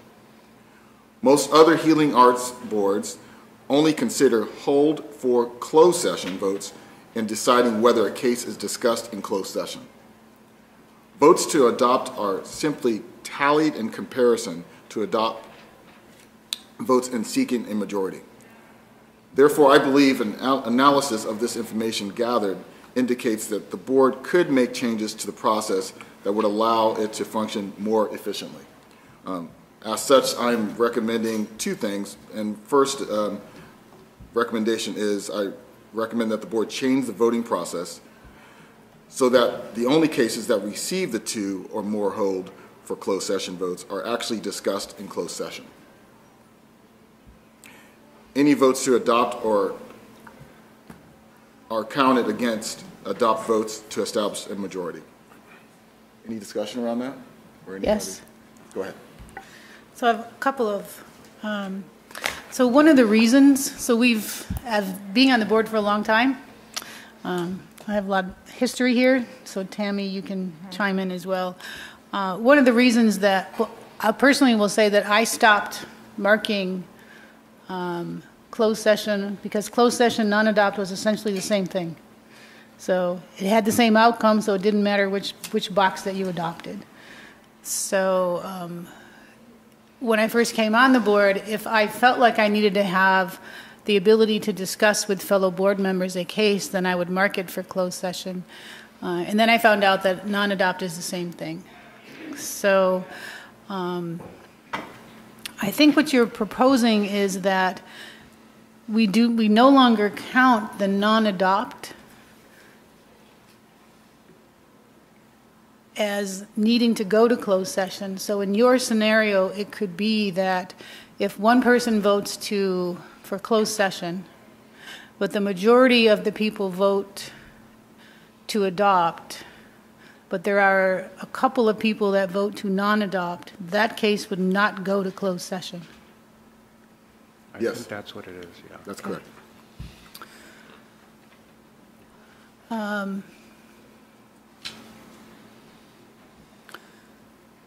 Okay, so then the other thing that I read this report, and it goes on to say that because of the size of our board, that I think you haven't gotten there yet, but I'll just circumvent it. I think you're also recommending that the number of votes that it takes be increased as well to 3? Because of the size of the board? Mm-hmm. Correct? Absolutely. Yeah. Okay. So at face value, when I first looked at that, I thought, well, we do have 11 board members. But as I looked at board member vote logs, there are 3 board members that historically do not cast votes. So then you would have to decrease from 11 to 8, a board of 8, because those are the people that are consistently casting votes in the mail ballots. So then it's not as, you'd have to compare to a board member of 8. You can't really say 11 if 3 of them aren't casting votes. And it's not that they're not occasionally casting votes, it's consistently they're not casting votes. So I guess I wouldn't be in support of changing that. And being a board member on the board for as long as I have been, going to closed session and having to extend our disciplinary hearing day is not something that I look forward to. But I do believe that it is necessary because while the statistics may show that the outcome doesn't change, you have at least had the ability to validate your own thoughts. And also during those sessions, we learn a lot. So for those reasons, I am not in support of changing the way that cases go to closed session or changing the number of votes required, unless we can ascertain that if we have 11 board members and we want it to be an increased percentage, then all board members are going to have to start casting votes in the mail ballots. I'm sorry. Any other discussion? I mean, Yeah, I have just an observation. As board members, when we receive the ballots, we're doing so in isolation. And some of these cases really hinge on some kind of technical definition or interpretation of the facts. And some of us, public members, we don't have really the ability to weigh in as a licensee would. So the only opportunity really for a full, robust discussion with the entire board is in closed session. Otherwise, we continue to vote in isolation, exercising, whatever judgment we have at the time, based on the facts of the case. I would like to add that in those rare, because we had a couple of them last evening, where they were going to go one way, and during closed session, they went a different way. And that's valuable, whether it's a positive or a negative, but that ability to have discussion is valuable. Yeah, the numbers you're showing here, it's somewhere between 20 and 25% are changing in that closed session. So that's not an insignificant number of cases where discussion has changed the ultimate outcome. I don't want to break that. So I had an, I'll refrain. I had well, I'll just put it out there. So in the interest of not having to spend more money and all of that, but it does seem now that we're doing more committee work that this day is much shorter than it used to be. We could move the closed session cases to this day and extend and have more petition hearings on the other day. I mean, I don't know, but if we're looking to, I'm looking to get cases solved and looking to get the backlog solved and looking to be really efficient with our time without having to give up the ability to have discussion with other board members. And I know, Jay, this is near and dear to your heart because you have to sit in there with us. But I think the good discussion is valuable. Just reflecting on what has been said, I do agree. The discussion has been extremely helpful. We all see the cases from different perspectives based upon the experiences we bring to the table. The use of possibly Friday afternoons for closed sessions is a good idea depending upon our agenda, because we have had some Friday afternoons that have been quite lengthy. It depends upon the caseload, and so when the load would be heavy, what might be our alternative? Just thinking of logistics. I just threw that out there as an alternative to changing the way we vote and the ability to not have. And again, I'm not saying that because we do have an 11-member board.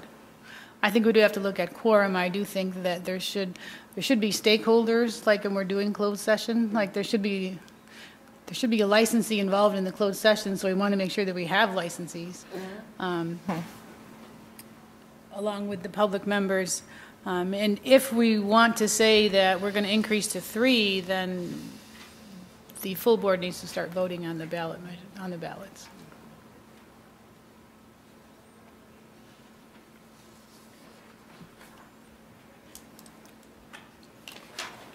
But I would invite other board members to weigh in. That's just one person's opinion. No, I agree. I think that the discussion that we have regarding some of the cases in closed session that are difficult is incredibly important. And that proved itself yesterday. Indeed.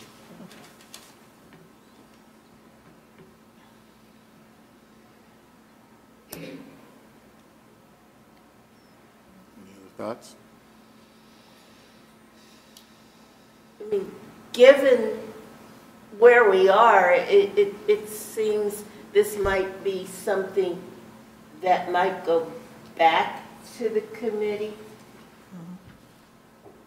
with some suggestion on how we might pilot the changes.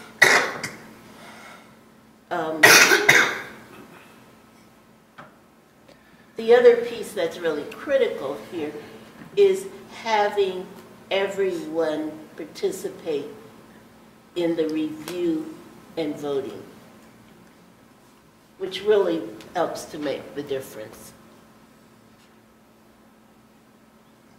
Are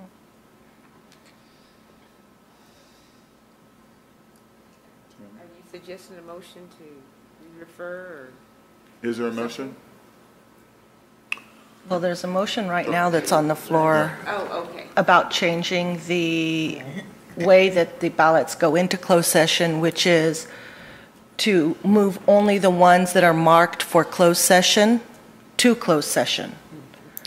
Nothing about the amount of votes going is not in there yet. Madam Chair, this was not taken up as an action item, so it would require a motion and a second, since it's not coming out of committee with a recommendation. So for this particular one, it would require a motion and a second. So there is no motion. Oh, Second, yeah. There's no second yet. I would like to make a motion that we at least consider the first recommendation, that the board change the voting process so that the only cases that receive 2 or more hold for closed session votes are actually discussed in closed session. I'm sorry, I only heard part of that. Okay. I'll re-say the recommendation. I recommend that the board change the voting process so that only cases that receive 2 or more hold for closed session votes are actually discussed in closed session.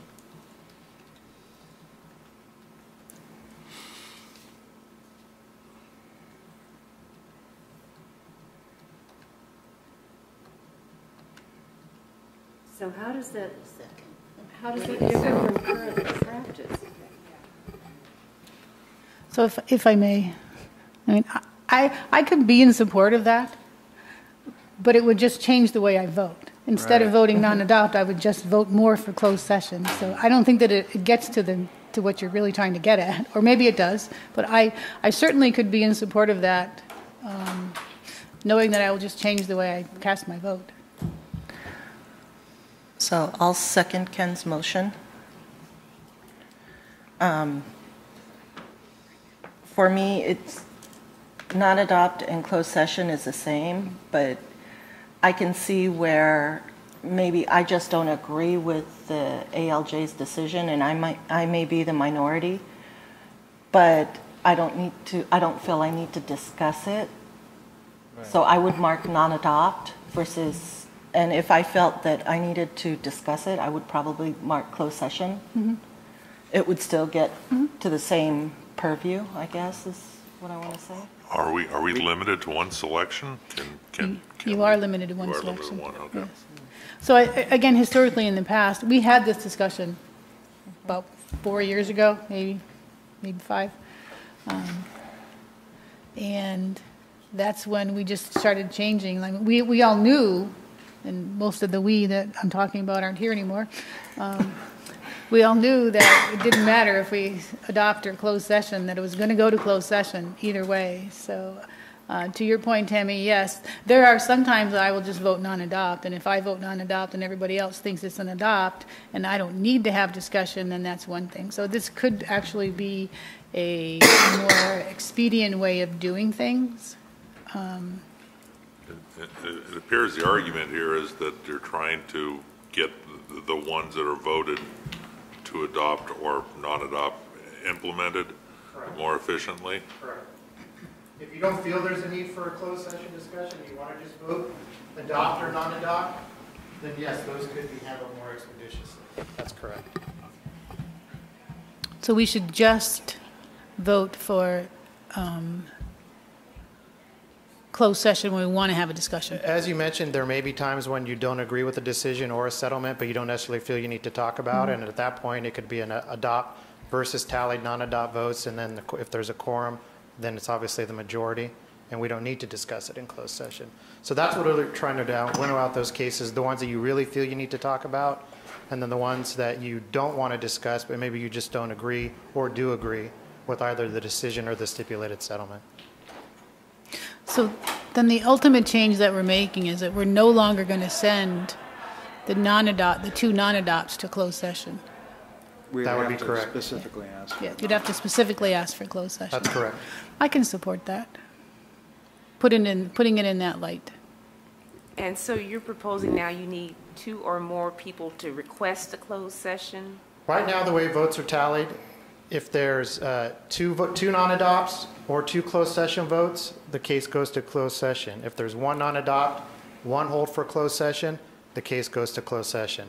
So this is just separating the process out. So if it's 2 or more hold for closed session votes, it goes to closed session. We're not combining the votes any longer.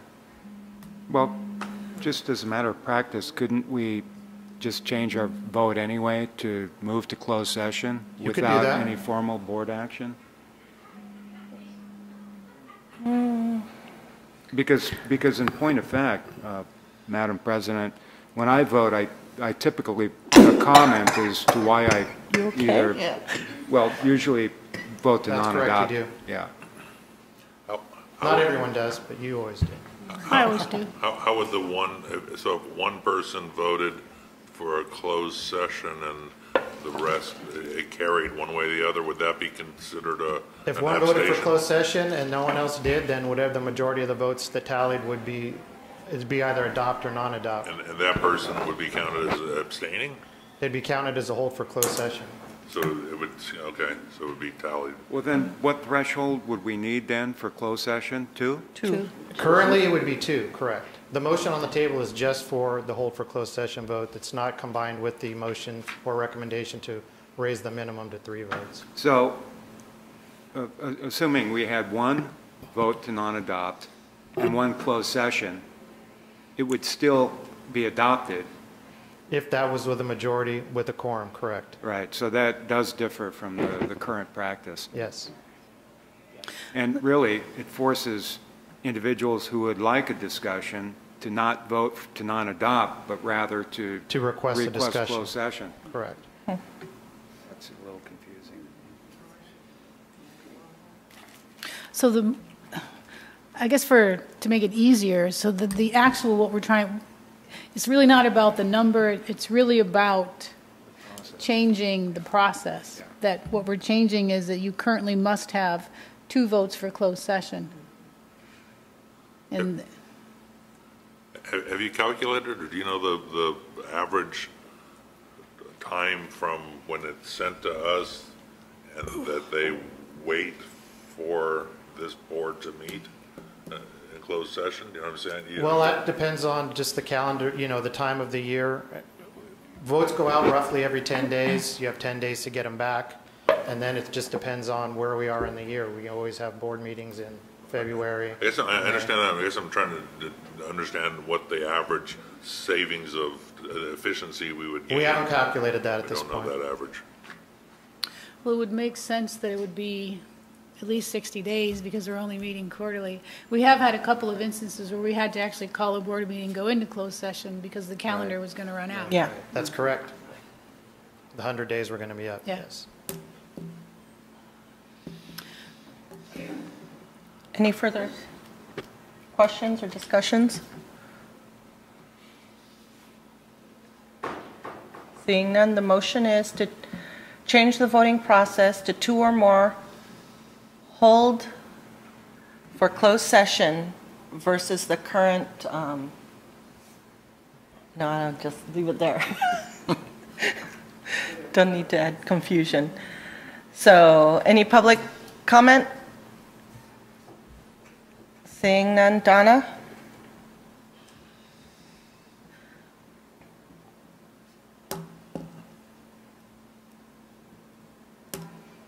Clearly Clearly, I need to have more discussion.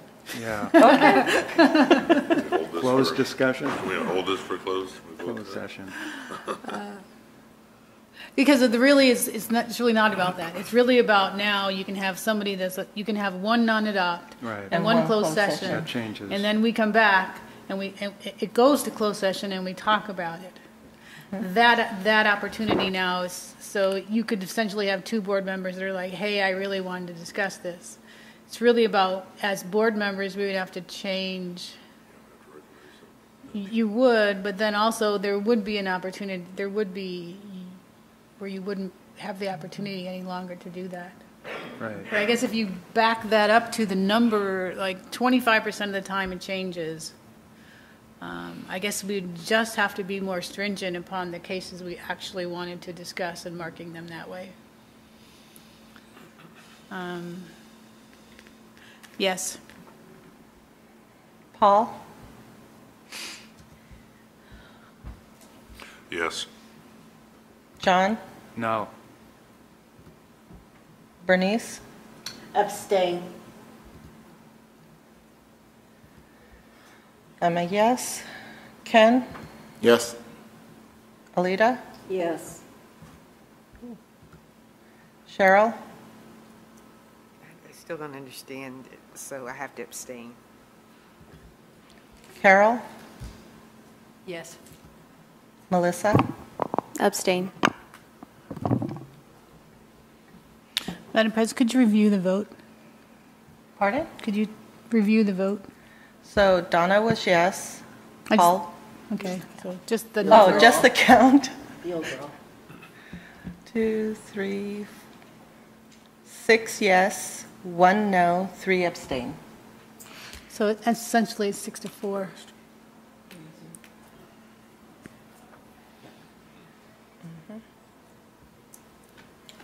So, motion carried to hold for closed session. We need to mark closed session. 2 or more votes. Okay. Mark more closed sessions. Well, we could do that now, though. So I don't, so I'm going to have to vote. Closed session. Yeah. Is there more from enforcement? Yeah, just one other point. I just want to John. reclaim what Donna said earlier in regards to the recommendation number 2 that I had around the board Ken. consisting of 11 members and. Madam Chair, can we have order, please? Yeah, in regards to the second recommendation, I think I'll hold off on that until next time, based on the conversation we just had, and we'll report back to the board at a later time. Thank you. Thank you. Does that complete your It report? completes the report, and I just want to thank my colleagues for the conversation. Question to the committee. The proposal and then the potential future proposal. The thinking is better efficiency, working better with staff. I think it might help some of the members if they have a sense of why such recommendations in general. I would ask Mr. Prouty to come back up and say a couple words. What's the question again? I'm sorry. If you can just provide a general overview for why of these recommendations. I think it will help some of the board members. Just again, as an overview of, we did a review of other boards' voting practices and look back at our own closed session practices. We do spend a lot of time in closed session, as you guys all know, and just was really trying to take a look at the numbers and see if there is a way we could be more efficient or handle cases in a more expeditious manner. And again, as I said, also, we found that we were somewhat out of sync with the way other boards were voting in DCA, and just again, trying to become a little more uniform. Thank you. You're welcome. So, could you stay? Just because we kind of talked about this a little bit yesterday, a lot of times we're getting these cases, these mail ballots, and we're not allowed to have any discussion with each other while we're reading them. That's correct. We also, especially in You the... are allowed to call Ken or I if you have questions. Yeah, but I don't think you really want me calling you at 11 o'clock at night, which is when I'm reading them. Well, I wouldn't answer the phone at that time, but I would call you back during regular business hours. I know, but during business hours, I'm at my other job, and so that's part of the problem. And there's really not a good opportunity to reach out and get any history about, like, because I may have questions about, or things that don't make sense. We did a case last night that the whole thing made no sense at all from a licensee's perspective. So... In order to, and I appreciate 100% what you're trying to do. I do. Thank you. And I appreciate the fact that we're trying to get licensees that shouldn't be practicing quicker to not be practicing.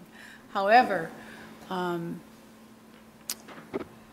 more so in the stipulated decisions where we don't have the benefit of the licensee having been in front of a judge, we have this back and forth, but we have an accusation that we can read, but frequently it's just an accusation. There's no truth to it at that point. I mean, it's been reported. And in the stipulated decisions, there's not a lot to go on. So as far as question-wise, and really, I don't even know what I'm asking now. But perhaps in the stips, if you could...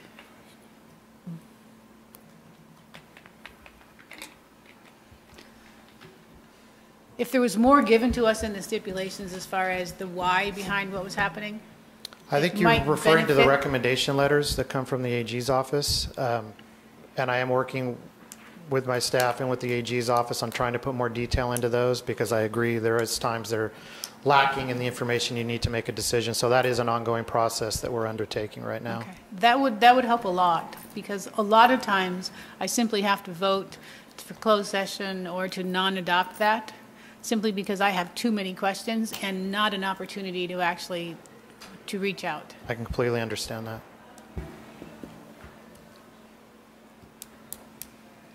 That's all. Any other questions? Any other questions from board members? Thank you. Thank you, Jay. That concludes the enforcement committee. Okay, thank you, Ken. So that brings us to the board calendar 2020 through 2021. I thought it was through 2022. It is. It goes through 22. That's page 2. All right, so we sent this proposed calendar out as part of the packet. We took the liberty of adding to this current year some of the other events that impact the overall schedule for BVNPT, mostly the National Council's dates. This gives you, I think, a bigger picture of what happens throughout the year. But basically, so things that are bookending our own board meetings. But we need, of course, the calendar to be approved through 2022, but we also needed to amend the posted calendar for 2021. As the president pointed out, we had scheduled our board meeting for about the same week as the NCSBN annual meeting. So to enable the president and the executive officer to see both of those events, we are recommending a change in that calendar so that we would move the board's meeting.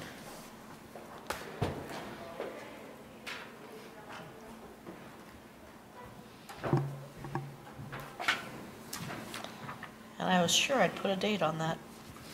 But so it either, of course, the week prior or the week following the NCSBN meeting.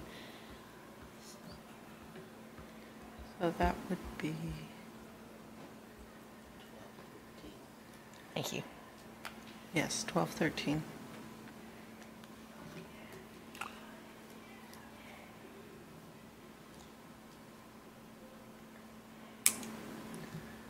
So for August 2021, We would like to amend the board meeting calendar to the 12th and 13th versus the 19th and 20th. And that's for 2021, not this year.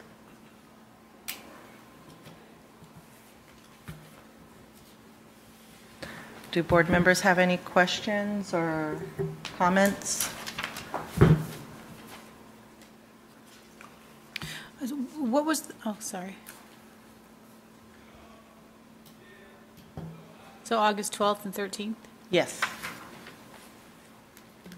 For 2021. Not quite sure what I'll be doing on that day, but now I am. So, any other questions or comments? Is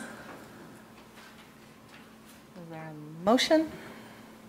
Move to accept the 2021 calendar. Second. Actually, it goes through 22. 2021, 22. Second again.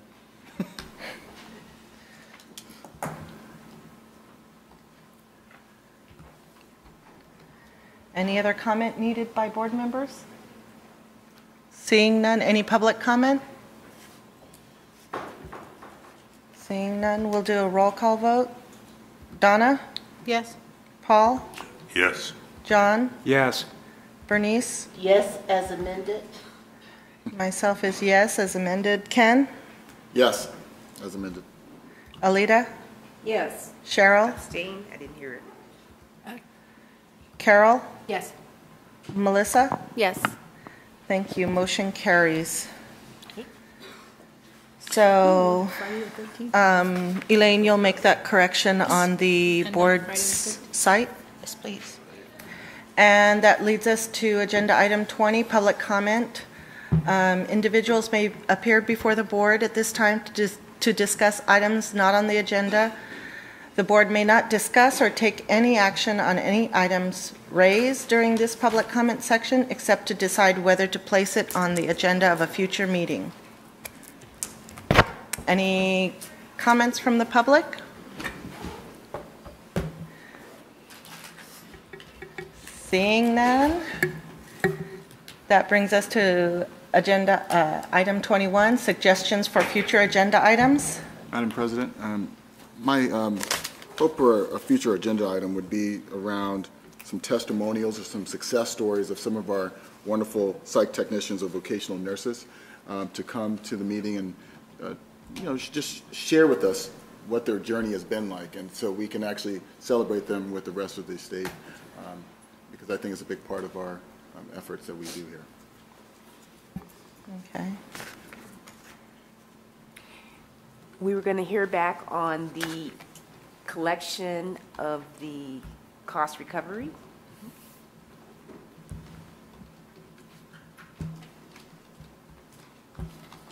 Okay, any others?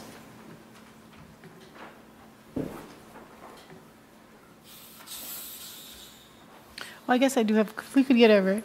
I just don't want to lose sight of the fact that while we're thinking outside the box, trying to interact more with the school directors about outreach to prevention of enforcement. So. Okay. Any others? Seeing none, any public comment? Seeing none, that brings us to agenda item 22. We will adjourn the meeting at 12:15. Thank you.